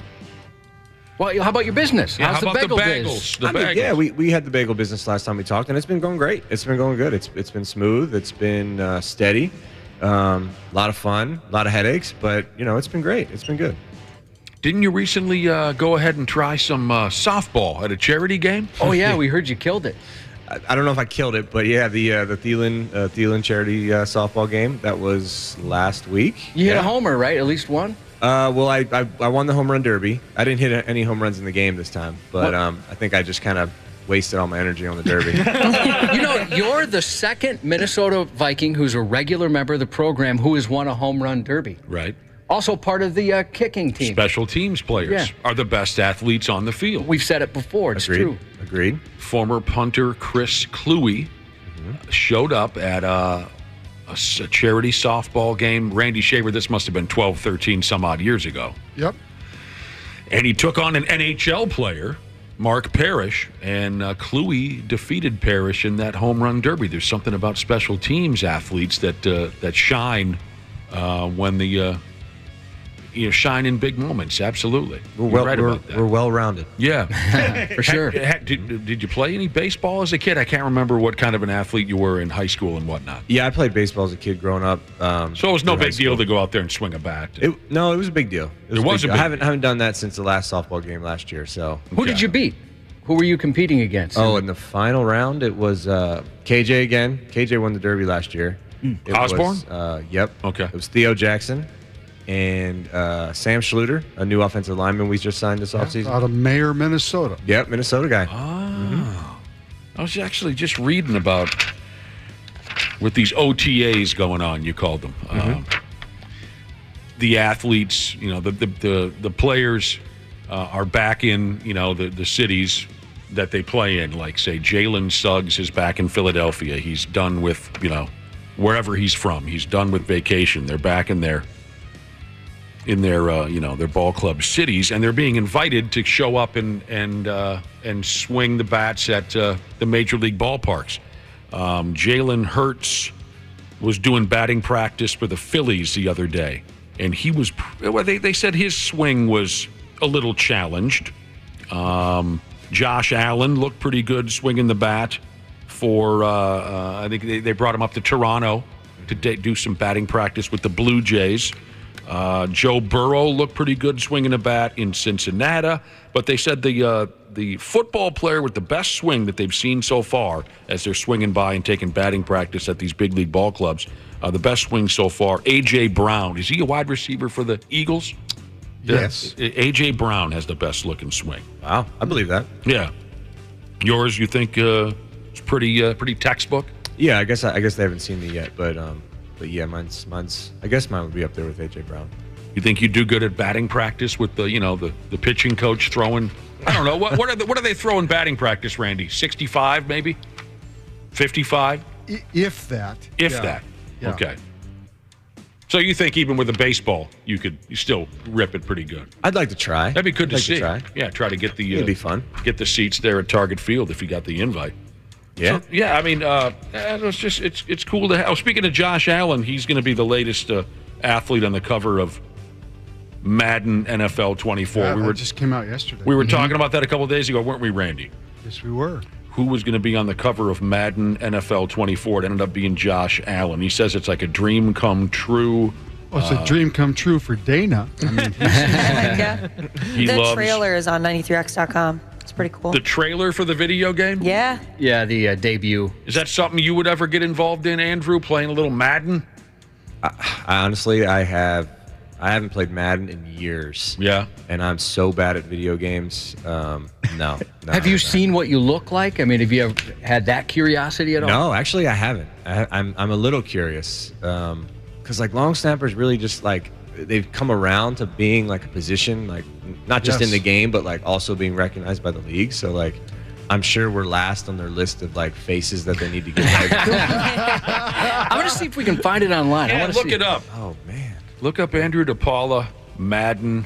See what you come up with in Google Images. We want to see if there's going to be quite the bulge if they want to make it realistic. They're going to make it accurate. So you're bad at video games. Me too. I mean, I haven't played them in so long. Can you think of one that that took up a lot of your time when you were a younger person, or even as an adult? Mario Kart when I was a kid on N64. Mm-hmm. See, there you go. I tried to play a little GoldenEye, but like I always get like scared. You get games, scared, you know, like I'm actually gonna get shot through the video game. So I don't know why.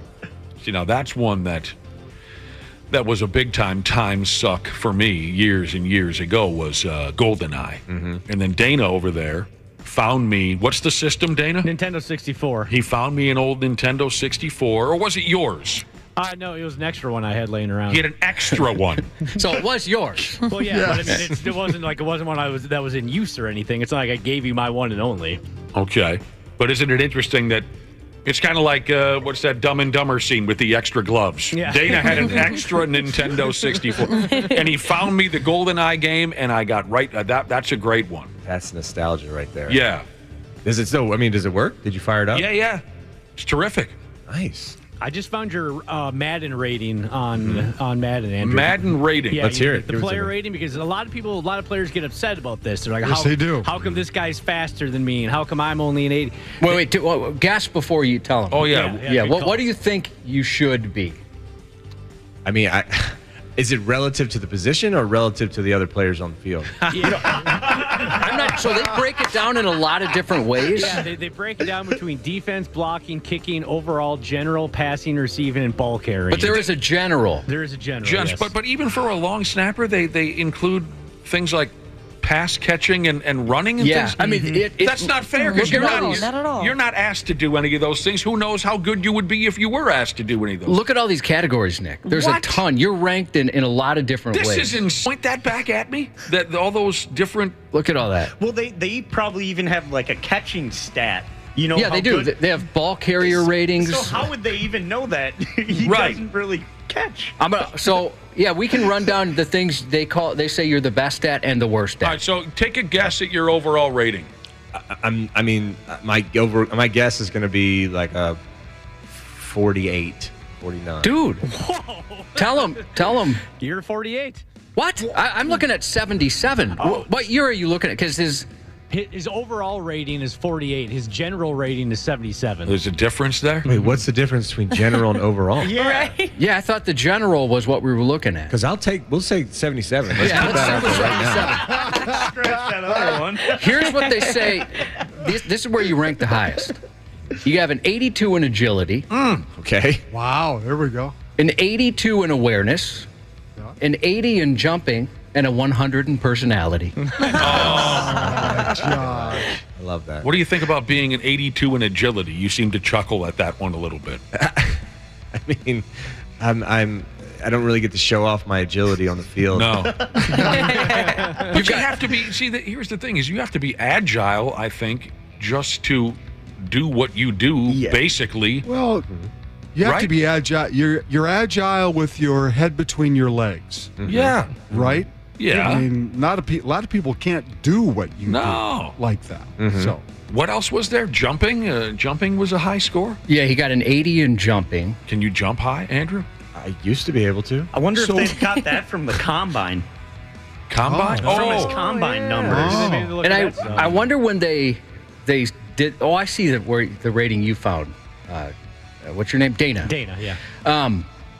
I wonder if they did this before last year. You know, before you were a Pro Bowler. some of these rankings. I'm going to guess this is before that. So on defense, they give you a 62 for tackling, 44 for power moves. What is that? What? There's also finesse moves in there, block shedding. You got a 55 in block shedding. Josh's power move back in the day was we'd walk up to women and say, "Have you heard me on the radio?" Yeah, right. That's a lack of power move. Pursuit, 62. Okay. It's just all, this is silliness, isn't it, Andrew? Yeah, I mean, I don't know what half of those constitute. Like, what is, like, I don't, like, block shedding? Block shedding. I was hoping that, I didn't want to say that I didn't know in case you would make fun of me. No, I mean, I don't. If it is what I think Shouldn't it is, it be shedding? It's like a swim move? I'm not even doing that. Yeah. Like, I'm the one blocking. Yeah, It's like yeah. It's like a defensive player trying to shed a blocker Right. to make a tackle. Right, but Andrew doesn't even do that. Right. Yeah, that's under, I don't know how they rank you as a defensive player here. Let's see, your throws under pressure. You got a 10 on that. Oh, nice. Hey, it's not 0. Yeah. Well, I mean, you guys you played the clip from college. I think that was a pretty pressure throw. You did. You threw that touchdown pass back in college. That should have been higher. You're right. Friggin' Madden. Randy, you're going to be on this as soon as it's for sale, aren't you? Probably not, but I did buy the last Madden just for fun, and it's great. I do love the game, but it is fun. I'm more of a baseball guy when it comes to the video games. So. Okay. You got a 76 for speed, 74 for acceleration. That's pretty good. Toughness, 72. Stamina, 71. Ooh, stamina. And I'm guessing what they mean by injury is you're not injury prone. They put you at a 90. Okay. Oh, nice. Unbelievable. Love They go through all of these different things for each and every player. And I mean, we're barely getting through these. There's so many. Do you guys ever think that these numbers are like sort of kind of like a marketing gimmick? Like, hey, buy the game and find out like what your favorite player's throw power is. Maybe it is. And then I like wonder. they talk about it more because they're like, oh my gosh, it's so bad. Just to generate buzz on the game. Yeah. I forgot who brought it up. Somebody mentioned it, but they're right. With Hard Knocks, you see when the Madden guys come out and evaluate, some of the players get kind of ticked off. I think there's no way I'm that. I deserve to be higher in this or that. And they said the players have offered to bribe them too before. Are you serious? No way. It's a little extreme. Yeah. Because they want to be better than that running back, or the rival. They want to be better than that quarterback and stuff like that. I'd take a bribe. They take it that seriously. Well, you know, too, absolutely. 100%. The younger guys, Andrew, grew up obsessed with this kind of thing. And, 22, 23-year-old guys playing in the NFL, they've always been into this kind of thing. The older guys aren't too concerned about it, I don't think. But and tell me if I'm wrong now. Isn't there some kind of technology now when it comes to Madden, the video game, where during the season your numbers can be they can be altered by your performance? That's correct. I mean, you can play the Madden game, even. Well, I'm sure all the games, because I know the baseball will update a player's abilities if they're like a good example, Luis Ariz, who's having an incredible season right now, batting over 400. Every time you fire that game up, it will take a moment to reset itself and update a player's abilities. So, yes, it can change. We were talking about a game earlier, Andrew DePaola, called Sims. Did you ever play Sims? Where you create... Okay. No. Wapple over there across the board from you? Yeah. Little Muppet-looking sumbitch with the ball cap on? He's a violent, sick person when he plays Sims. It is sick. Murderous. Tell Andrew some of the ways that you've murdered some of your Sims characters. Do you even know what that game is, Andrew?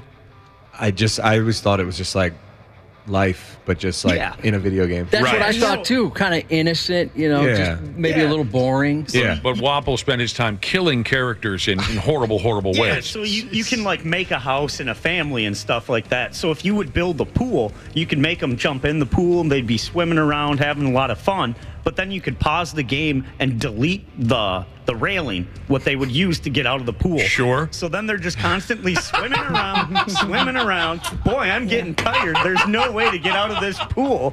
And then they eventually die. Did you see the look DePaola just gave us? Depot turned his head almost 360. Well, you put me in the room with them. and he's casually describing it like You don't want to be in the room with him. That's nothing. It's just sick, demented stuff. The stove one is the one that's most concerning to me. Okay, so then you could build like a kitchen. So excited. You could build a kitchen, put just like a stove in there, and then not put a fire alarm. Have your person be really bad at cooking, so then they just start everything on fire and they die that way. The enthusiasm you have describing this is I know. concerning. He's very excited by virtual death. Yep. Yeah, I like video games. Digital Crystal has texted in, and he's comparing, these different stats for athletes like Andrew DePaola in the Madden video game. He says, hearing these different stats, it reminds him of a buddy of his who used to talk about his Dungeons and Dragons characters' stats. Did you guys ever get into that? No. Okay. I guess when you play Dungeons and Dragons, I remember a little bit about the movie that just came out. I thought it was pretty good. Your character was rated for his skills in whatever. What do you do? Swing swords at each other and whatnot? Anyway, I think that is a comparable. They are comparable to talk about all these football stats and your Dungeons and Dragons. You been watching any ball games on television? You keeping up with the hockey or basketball, Andrew DePaola? Just from the highlights. Yeah. Yeah, no, just from the highlights. All right. NBA Finals game 3 last night, Randy Shaver. The Nuggets beat the Miami Heat by, quite a bit. 109-94, so the Nuggets have taken a 2-1 lead in the series. Historic numbers put up by Nikola Jokic and Jamal Murray. Right. Well, we were talking about how important this Game 3 was for Denver because you go into Miami. Miami grabs some of that momentum after winning Game 2 in Denver. And last night, Denver second half, just throttled them. Just played strong the entire way. And Miami just never really got into a groove last night. They looked tired. They looked... They did. Butler talked about how they lacked energy. And again, you sit here and you go, how can you lack energy in a Game 3 of the NBA Finals? But somehow they did. And it bit them last night. So... Denver has a chance to take Game 4. It'll be over at that point. I think it's over anyway. I think Denver is clearly the better team, but stranger things have happened, so we'll see. Here's the numbers I was talking about. Jokic finished with 32 points, 21 rebounds, and 10 assists. The guy is just absolutely the best player in the NBA. Murray, 34 points, 10 rebounds, 10 assists. It's the first time two teammates have each messed around and got a triple-double in the same NBA Finals game. A 30-point triple-double, I think, is the distinction, isn't it? It gets confusing. Yeah, I think it's a 30-point triple-double is the first time it's ever happened in the NBA Finals. The 30-point triple-double is the first time, Randy Shaver, it's happened in any NBA game. Oh, really? Yes. For teammates? Oh, yes, my gosh. for teammates. So it's a hell of a deal. Hell of a deal. Yeah. The strategy, Nick, is that Mike Malone has said, maybe I'm wrong, did Jokic even leave the floor in the second half last night? Don't know. I think he played the entire second half.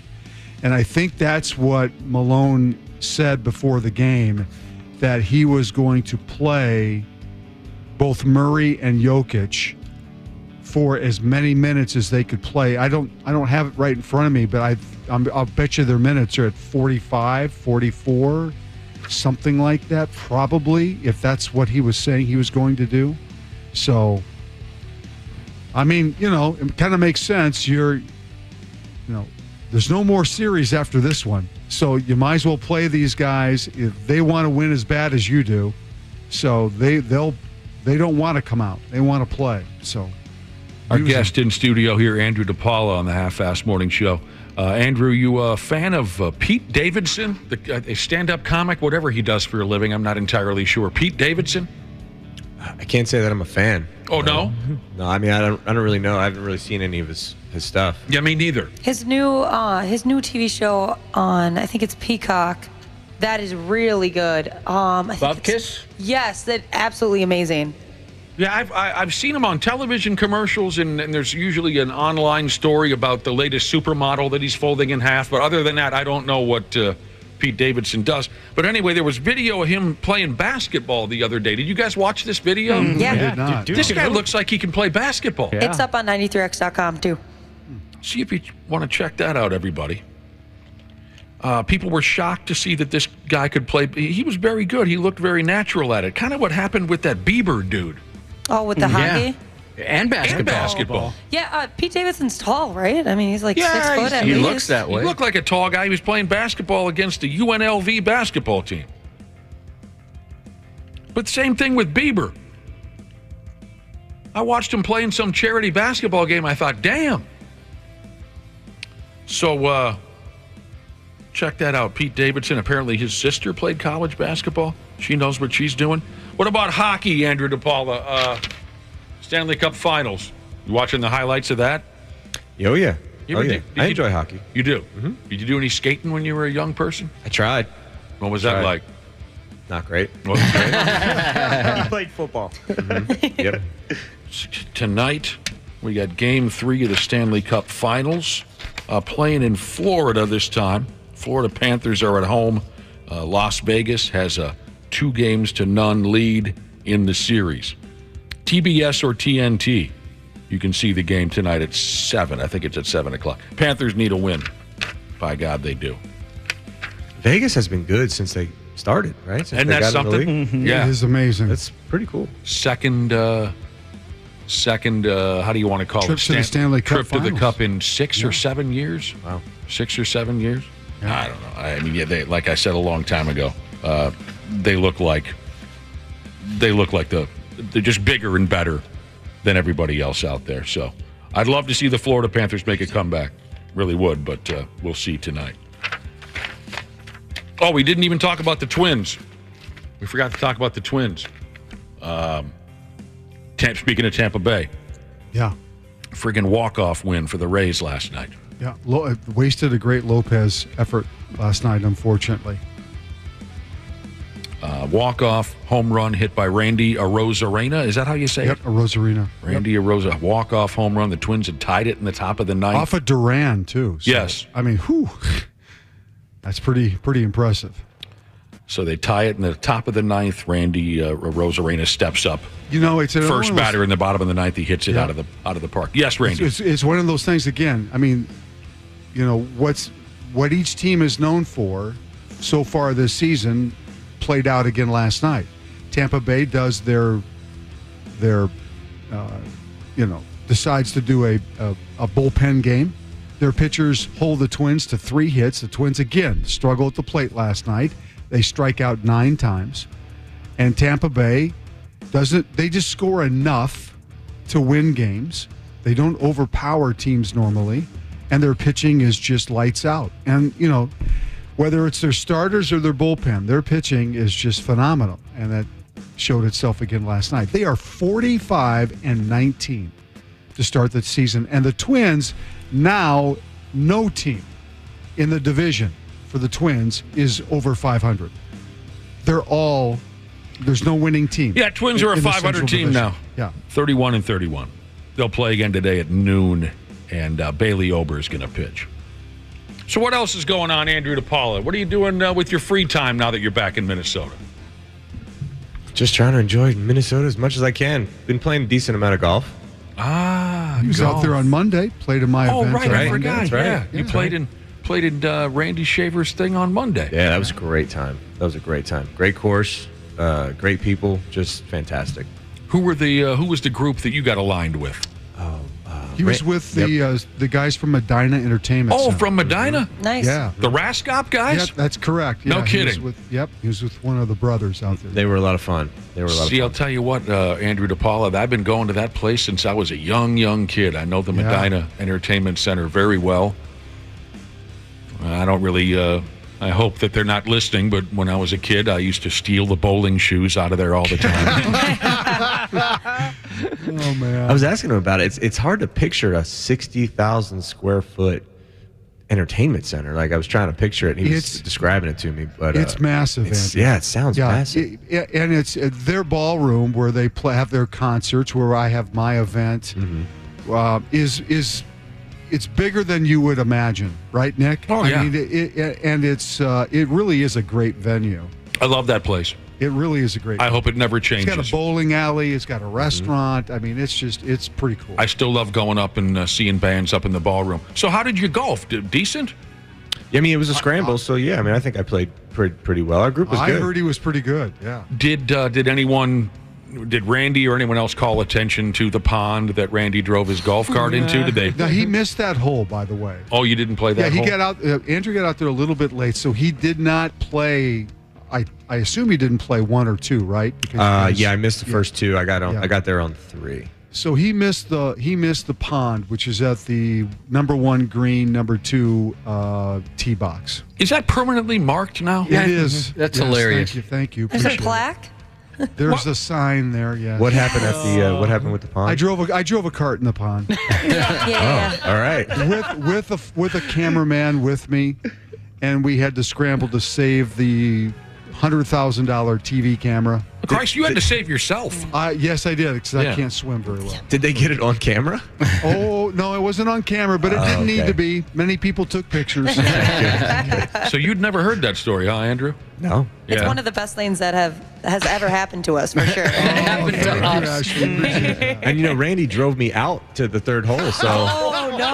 I don't know if I'd had this information beforehand, maybe I would have asked for a. You're going to driver. want nothing to do with any of us. We put you in the room with a video game serial killer. You have the wrong person driving you around a golf cart. Of course, that is. We put you at risk by riding in a golf cart with a guy who damn near drowned while driving one a few years ago. So you had a good time golfing, huh? It's great. It was great. A lot of fun. That's outstanding. Yeah, I tried it once. I suck at golf. And boy, did I feel like I ripped off the people who golfed with me. Oh. You know what I mean? Because they're paired up with all these, pro bowlers like yourself, some Hall of Famers out there, Randy. Yeah. And one year you must have been short on people. Celebrities? The word disgusts me, but yeah, go ahead. And you paired me up with these guys, and I sucked at golf. Yeah, I just Yeah, but you know what? It's like Andrew said, it's a scramble. So everybody, you can contribute a lot or a little, and it really doesn't matter. At least at my event, it really doesn't matter. It's more about just having fun. There's so much to do and eat, and it's just the golf is almost secondary sometimes to what's going on out there. So I was just about to say the golf wasn't even like it was hanging with the people, talking, getting to know everybody on every hole that was sponsoring the hole. I mean, it was an event, to say the least. It was a great time. They do a good job, for sure. An awesome job. And you got to get going here pretty soon. You got to go to practice today, huh? Yeah. Yep. There. What are you up against today? Anything specific?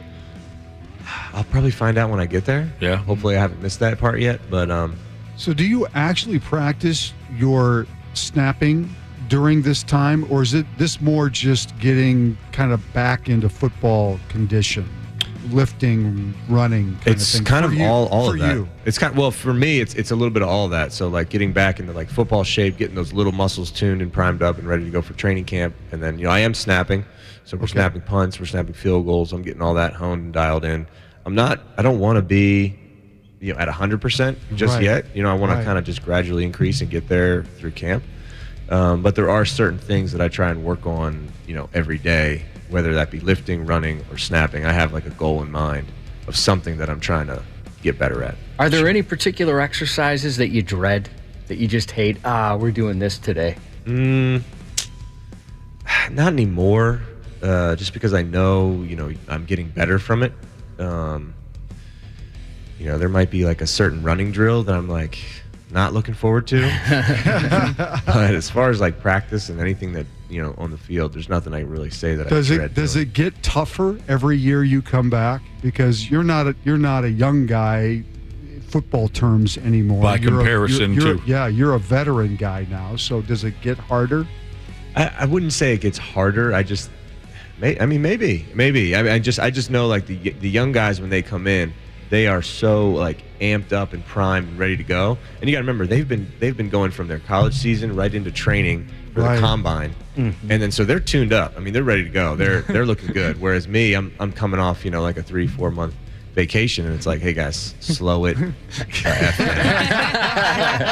guys. This is voluntary workouts, guys. We don't like. Let's wait till we get the pads on, and then we'll see how gung ho you are. But like for now, just chill. Slow. But how have things? Do things change once you make the Pro Bowl? I mean, do you at least have Pro Bowl parking at the practice facility or anything special like that? No. Well, I don't.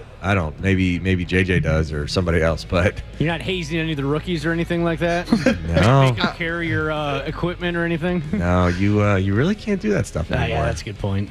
No. What about the rookies buying dinners? Can you do that stuff still, or is that out as well? I mean, you can, but that you usually wait until the rookies like make the team and they got some money in their pocket. Right, cruel otherwise. And I mean, I guess now with the whole college NIL stuff, they do have some money in their pocket, but no, we try and be nice and wait a little while. Fair enough. You do it now, you're just getting gas station hot dogs. All right, we're not inviting any offensive linemen.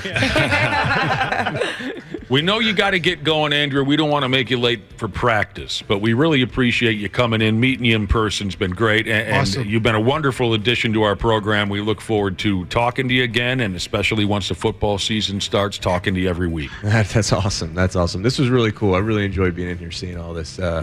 I'd rather just do the show from in here. This is great. The sound quality is awesome. I'm not like, there's no lag, but this is awesome. Well, it probably doesn't work out with your schedule, but if we can find a day during the week that works better for you, for sure. Yeah, you could be at home or something. You could retire and just come in studio every Nope, not ready for that. I got another kid, so I got bills to pay for. Oh, but we got lots of money here at the radio station to go around. You should check out the parking lot, man. There's evidence out there. There's lots of money to go around in radio. Did you see the duct tape and bungee cords holding down Ashley's hood? I know.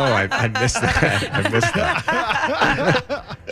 Yeah, that is one vehicle that is unsafe to drive. But what are you going to do? It's rough. Yeah, what are you going to do? Can't walk to work. It's probably paid off. Yes, it is. There you go. There you go. Andrew, thanks again. Yeah, thank you. Thank you. Good to see you, man. Soon. Long snapper Andrew DePaola, his first visit to the radio station. He was thrilled to see all of our expensive equipment, and we hope to talk to him again soon. Randy Shaver, earlier we spent quite a bit of time talking about the passing of the one and only Iron Sheik. Yeah. Yes, we did. WWE legend, a legend that goes beyond wrestling. Yeah. The Iron Sheik passed away. What a sad, sad day. Yesterday, if I didn't mention, 81 years old. Yeah. This is a guy, Randy Shaver, whose best man at his wedding was Mean Gene Okerlund. Oh my gosh. I mean, life was not all that kind to the Iron Sheik at times. When he was young, he grew up in the middle of nowhere with no running water, narrowly escaped Iran to come to America, started with nothing, started as a coach, coached at the U of M, met Vern Gagne, and at that point everything changed. But still, his post-wrestling life was not easy. There were drug problems. There were tragedies in his life. But tell you what, I think overall the Iron Sheik, he won. Yeah. Mm-hmm. He won. I agree. And became maybe the greatest heel that wrestling has ever seen. And just, like I said earlier, Josh, when we first started the show, it's almost overwhelming to try and sum up this man's life, what he meant to wrestling, what he meant to wrestling fans, his impact on the sport. Yeah, you're right. We mentioned there's a couple of different programs you can stream now, documentaries about the Iron Sheik, and it's hard to believe that's just one guy they're talking about with how he started. And we were discussing this too. He wasn't 30. It wasn't until he was 30 before he started becoming a professional wrestler. Yeah. He did the Greco stuff in Iran. He was in the military. He was a bodyguard. And then they put a hit on him in Iran, and he has to flee to the States. And luckily for us, he comes here to Minnesota. Comes to Minnesota, marries a Minnesota lady. She survives him. They've been married for, 60? It was 47 years. 47. Yeah. I mean, like yourself, Randy Shaver, you're not the biggest wrestling fan in the world, but if I asked you to rattle off a top 10, I know you would include. Oh, yeah, absolutely. Yeah. Absolutely, yeah. We're the talking. fact that I'm just visually thinking about, when you mentioned Vern, he had that facility out there in Mound where he would bring all these wrestlers and teach them how to be wrestlers, right? That was, and I had the pleasure of going out there when Brad Rangans was was doing an Olympic look back, and Brad Rangans brought me out there to show the facility and how they trained young wrestlers, kind of like a big pole barn. They had like a ring in the pole barn, right? And they would practice out there, and so I'm just visualizing what that must have looked like for him to go out there and train with Vern Gagne and all his guys to get him ready to be a wrestler. That's pretty cool. And we've had a lot of listeners text in about the passing of the Iron Sheik, and a lot of them have been saying the same thing. Hey, Hulkamania probably wouldn't have been Hulkamania without the Iron Sheik. He was the perfect heel, the perfect heel at the perfect time, and his true Iranian roots and his true broken English, made that character so perfect. Yeah. We were joking around earlier. Josh played some audio of Sergeant Slaughter commenting on the death of the Iron Sheik, and we just for a minute stepped back and said, can you imagine the laughs and the hell-raising and the fun that those guys had in the 80s? The Sheik, Slaughter, that group of WWE, it must have been insane. And then, of course, the really bizarre twist to this guy's life is he's got drug problems. He's got terrible things happening in his life throughout the 90s and into the 2000s, and then Twitter comes along, and some younger family members came up with this Iron Sheik Twitter page where it wasn't so much the Sheik on Twitter as it was these younger people, but they, knowing the Sheik and knowing his profile, they raised it. Yeah, people now figure out who he is and what he did, and it was pretty cool. Ashley didn't know he was a real wrestler. She knew him from the Twitter account. Yep, actually, it was maybe like a month or two ago. I reposted one of his tweets, and I was like, why does that guy always seem so mad? I love him. Because it's always caps, and he's always telling Hogan to F off. Oh, he hates Hogan. He hates Hogan. I didn't know that was even his whole gimmick was to hate him. So people discovered or rediscovered the Iron Sheik once he got on Twitter. Just a great story. And appropriately enough, Twitter blew up yesterday at his passing. There was a lot of, that's where I first saw it. There was a lot of reaction on Twitter yesterday. There you go. Did I miss anything? I don't think so. I don't think I I got it missed. all covered. Covered it for you. Hell of a deal. All right, Randy, thanks very much. Tomorrow we'll try to load up a dad fight for you and Brad Ryder. Oh, boy, I've got a streak going, too, don't I? You do. No one cares. Do you? I don't. What is the streak? I'll pull it up quick. I think it's like 4 of the last 5 or something. Have you like that. really? Yeah, he's been hot. That's impressive. I think Brad is slacking. You may have to find another dad to replace Brad. He's in summer mode now that he's not working. He's just packing it in. Well, I gotta say, when I sat over every morning, when I sat down next to him at your gala the other night, he did seem like he's gotten dumber. So I don't. You may have to find someone else to challenge me.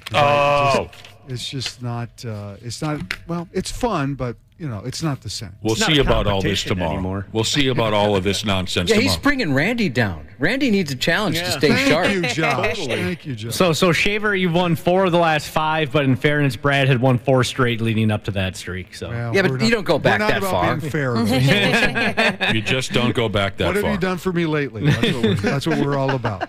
We'll talk to you tomorrow, Randy. See ya. Thank you. We'll be back. Half-assed morning show. 69.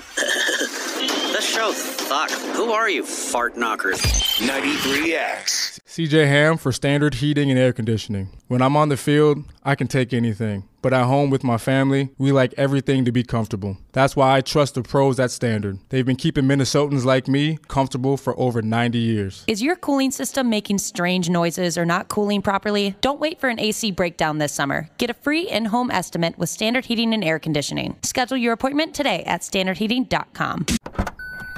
Trying to grab all the groceries in one trip? Oof, not how you would have done that. You know sometimes less is more. Like when you drive less and save with the USAA annual mileage discount. USAA. Get a quote today.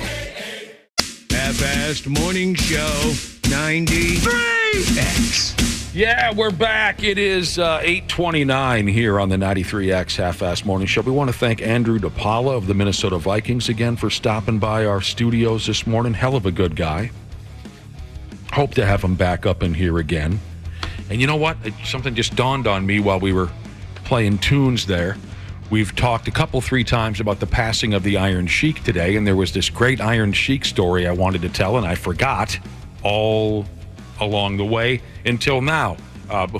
Before we move away from the Iron Sheik, guy died yesterday at 81 years old. Maybe you've heard this story before, Josh. So I think it was 1987, Iron Sheik is riding in the passenger seat with Hacksaw Jim Duggan, and they're headed off to a show. I think it was after a show, and they're headed to the next city.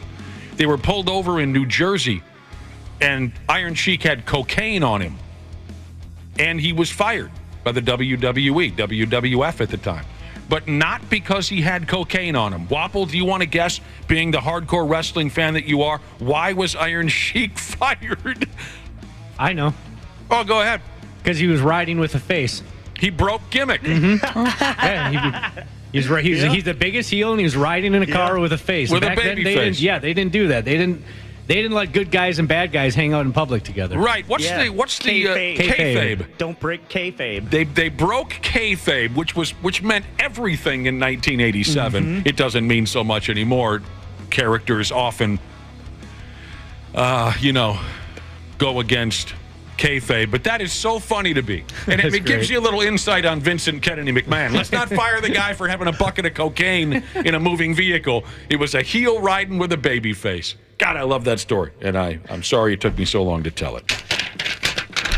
All right, here's the deal. I got something for you here. Something I saw on the Chive. I'm a Chive fan, or I think folks call themselves Chivers, I think, if they get really dialed into that website. What men fantasize about.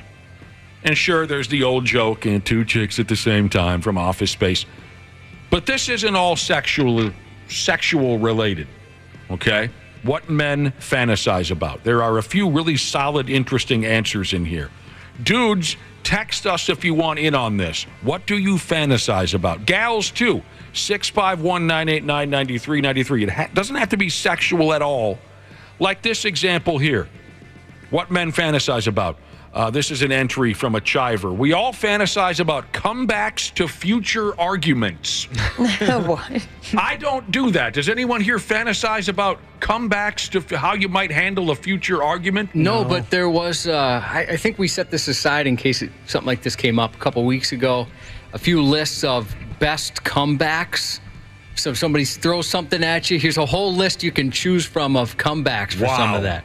Wow, I'd like to hear that sometime. But we mentioned before our former coworker Ross would have these arguments in his head. True. To try and come up with a response to something. And often, I shouldn't say often, but a few times it got him in trouble because he never listened to the other person, thought they were arguing with him, and they weren't. Right. I can believe that you wouldn't have to think about comebacks to future arguments, Josh, because you are the greatest arguer I have ever seen. Oh, I don't think so. Yes, you are. I despise getting in them. I'll do whatever it takes not to be. Usually I'll just let the other person have the win. Like, I believe that you try to avoid them. Right. Unless it's completely false information that could be damaging to someone else. But you keep yourself so level-headed and you keep yourself so reasonable during arguments. I let the rage get the better of me. And not only do I maybe not entirely know what I'm saying, I'm certainly not listening to the other arguer. But Josh, you keep very measured and you listen to every word of the person you're arguing with. And then when they least expect it, you use their words against them. I've seen it many times. You're brilliant with arguments. Well, I'd love to disagree. Right. All right. Other things, according to this article, that men fantasize about. Winning the lottery and moving away to never be heard from again. Yeah, winning the lottery would be nice. That'd be sweet. I mean, there's definitely vehicles I've fantasized about, being able to afford something like that, or like a house on a lake somewhere. Mm-hmm. I've certainly fantasized about winning the lottery or winning, all the money I would ever want, but I don't want to move and never be seen or heard from again. I want people to recognize my power and my wealth at that. You know what I'm saying? Sure. I'm not going to go hide off in a cabin. I want to be a player. Okay, so some of this is sexual. Spontaneous sex is something that every man fantasizes about. Specifically, sex just appears out of nowhere as a nice surprise without having to put in any effort. Yeah, that's a great thing right there. Sure. I'll give it to you. If somebody here has that, Ashley, you're excluded. Thank you. But anybody else, sure. If you guys want it, I'll hand it out. My boyfriend hates surprise sex. Really? Yeah. What do you mean? He wants to psych himself up? He seems to be pretty excited about it when... Stop it. He's got some routine where he goes in the bathroom and listens to an Eminem pump-up song. Well, I don't know. It's like if I'm ever like, hey, like right now, it's like, well, we got stuff to do. Like, no. Like, okay. Have you guys been married for 15 years? I'm like, all right. Or I could just picture me like, Ashley, we're in the grocery store. We can't. Honestly, it is a lot. Yeah, I'm a little too much, I think. I think I fantasize about like what I'm going to eat next. Same. I was thinking about it the other day when we were talking about getting excited or angry about stuff. Like I look forward to meals. You're not much of a fantasizer. Not really. No, you are not. I don't have that creativity. But I do. Of course you do. I wake up. The first thing I always think when I wake up is, when can I go back to bed? And what am I going to eat today? When do I get to eat next? That makes perfect sense. That makes perfect sense. I certainly have those same fantasies, but we've talked before. I've busted Josh's chops before about how the guy once said that he masturbates thinking about his own wife. What are you, a crazy person? Well, I never got to finish because you rip on me. My own wife leaving me.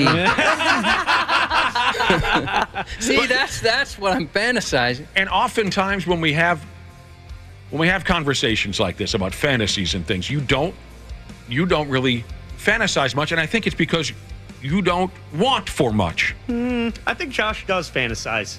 Oh yeah? Yeah, go-kart. You want an e-scooter? Yeah. I don't know. Do you count those as fantasies? I mean, wanting to buy a go-kart and wanting... We're talking about things like X-ray vision and things like that. I think Josh just seems very content. Yeah, he almost to the point where I'm concerned about it, yeah. Yeah, you don't want for much. No. X-ray vision, by the way, is in here. Yeah, that's cool. All men have fantasized about X-ray. That does sound pretty cool. I like this one from Double D's She's This. I've been fantasizing about an engagement ring for over 8 years. Girl. Also, donuts and naps. That is way too long. Now, this one really caught my eye in this report on what all men fantasize about. I mean, who knows if some of us do, some of us don't, but this is interesting. Doing something really cool and unexpected in a public scenario, preferably to assist a woman. Like I'll playing save Superman? A heroic act. Yeah.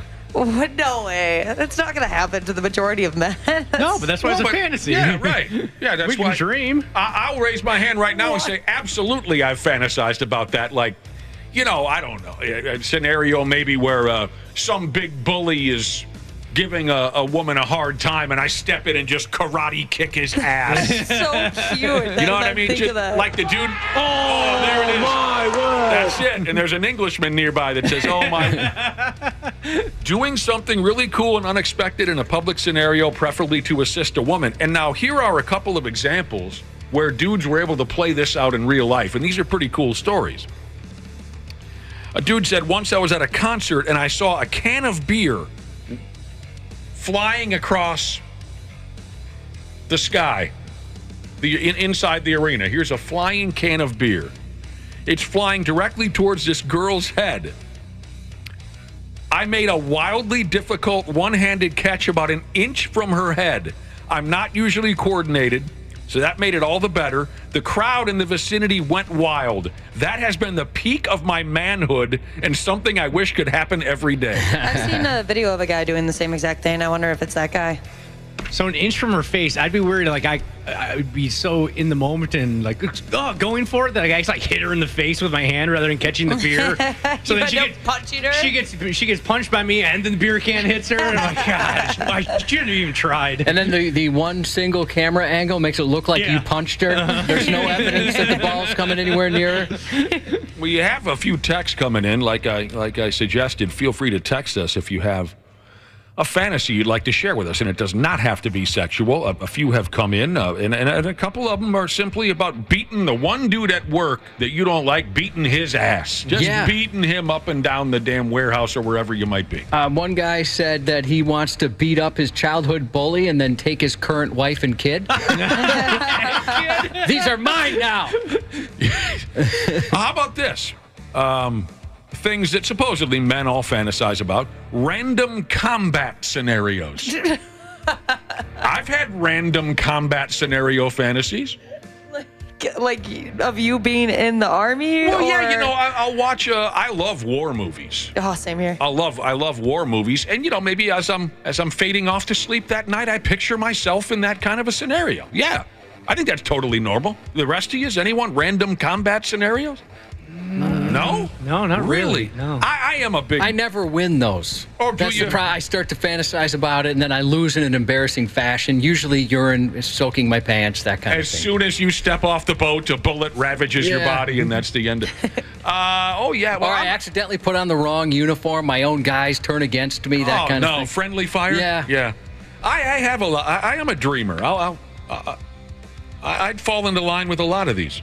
This person fantasizes about being mugged and then delivering the meanest headbutt to the mugger, then whip out the most badass ninja moves on his bitch ass. Then, as he walks away, he says, "Get a real job, weak hoe." Oh, my God. Oh. Now, yeah, that comes up in the topic. I thought it was in here somewhere. I'll find it. You know, others said simply things like having a comfortable and secure life. Boy, I would say I'd fantasize about getting my mortgage paid off. There you go. Cool. There you go. Doing nothing, having nothing to do, and being left alone to do it. Some of these fantasies are very simple. This one struck me as odd. Something that all men fantasize about. But this, when I read this one, it sounds more like something Ashley, who is a woman, would fantasize about. Befriending a wild animal. Oh, yeah. I think about that all the time. Gosh, you know, that takes me back to being a kid. I wanted that.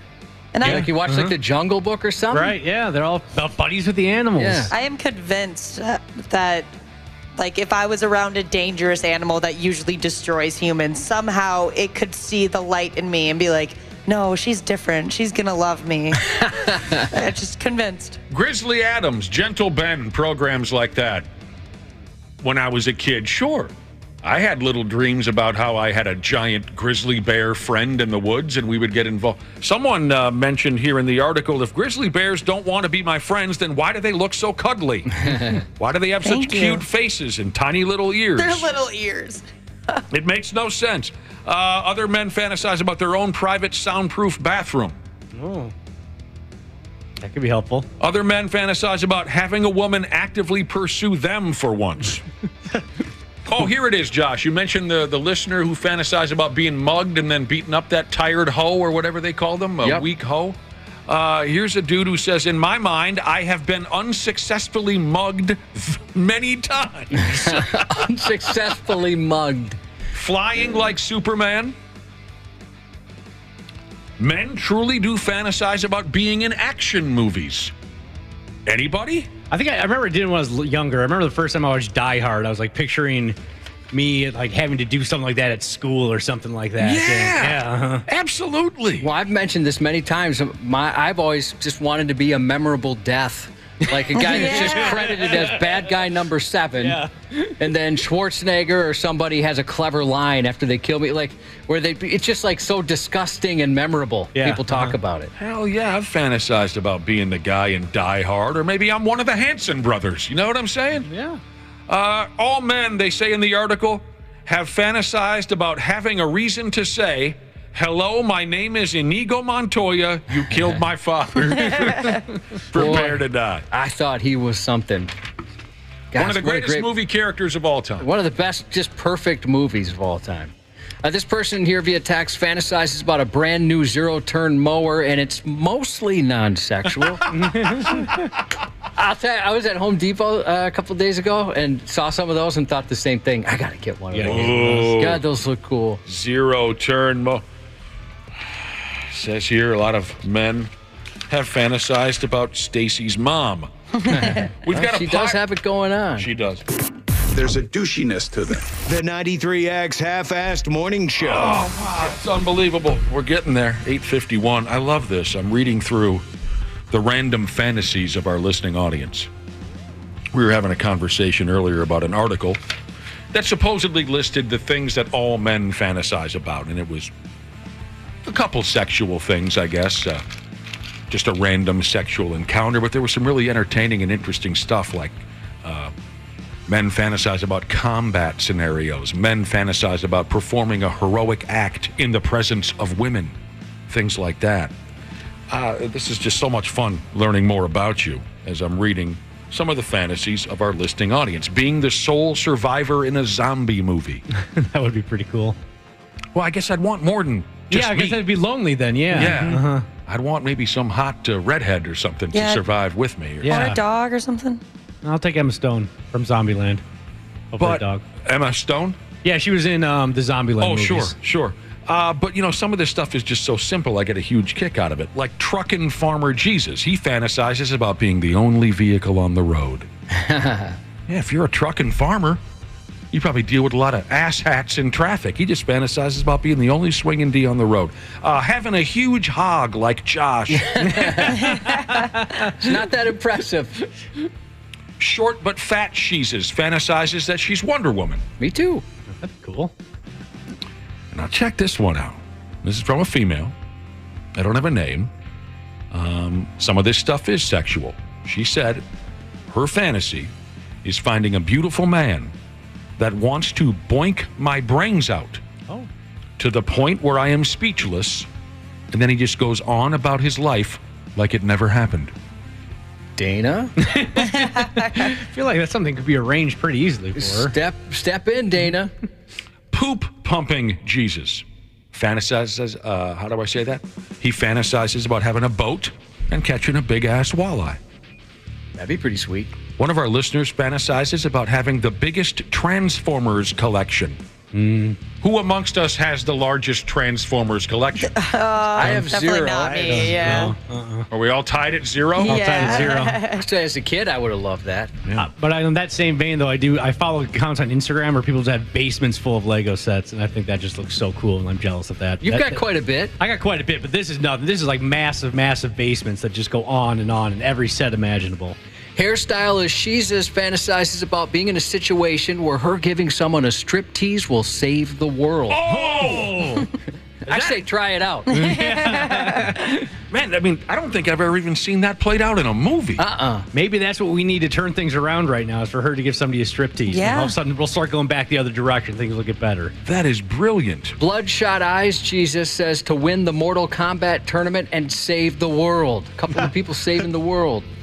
Saving the world. We could use that, sure. Ask me about CrossFit Jesus. I fantasized about killing a person I hate.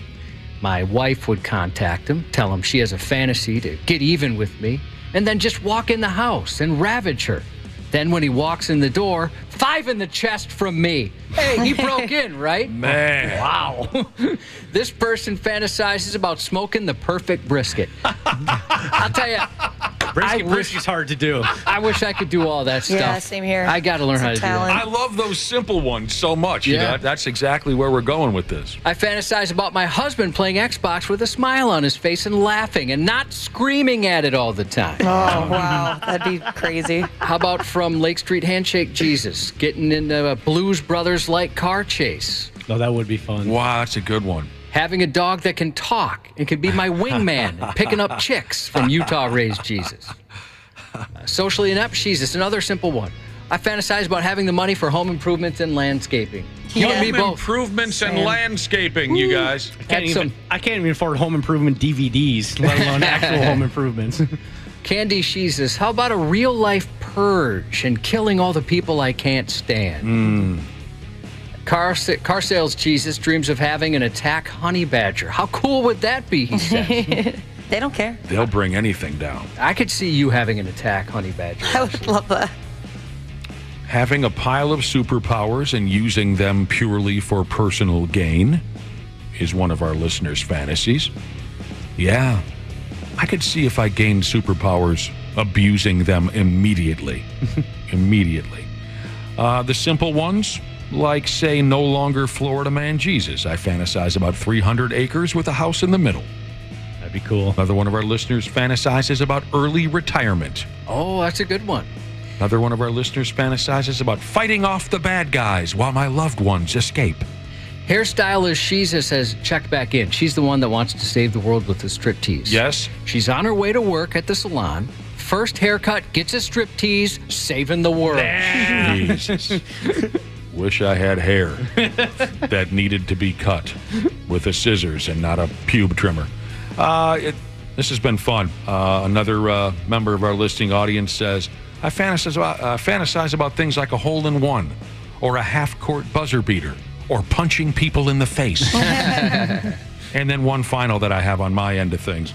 I fantasize about my wife developing a heart condition and her parents dying. Whoa. All right. Get help, maybe? That got dark. Hey, don't judge his fantasy. Why are we judging other people's fantasies? That's not fair. We wouldn't judge your fantasy. Cool. I apologize for fantasy shaming. Yeah, both of you guys jumped on there. Happy 52nd birthday to Rug Burnt Nipples Sheezes from Blacktop Mojo Mofo Daddy O Jesus. Happy birthday to Nina from Jesse.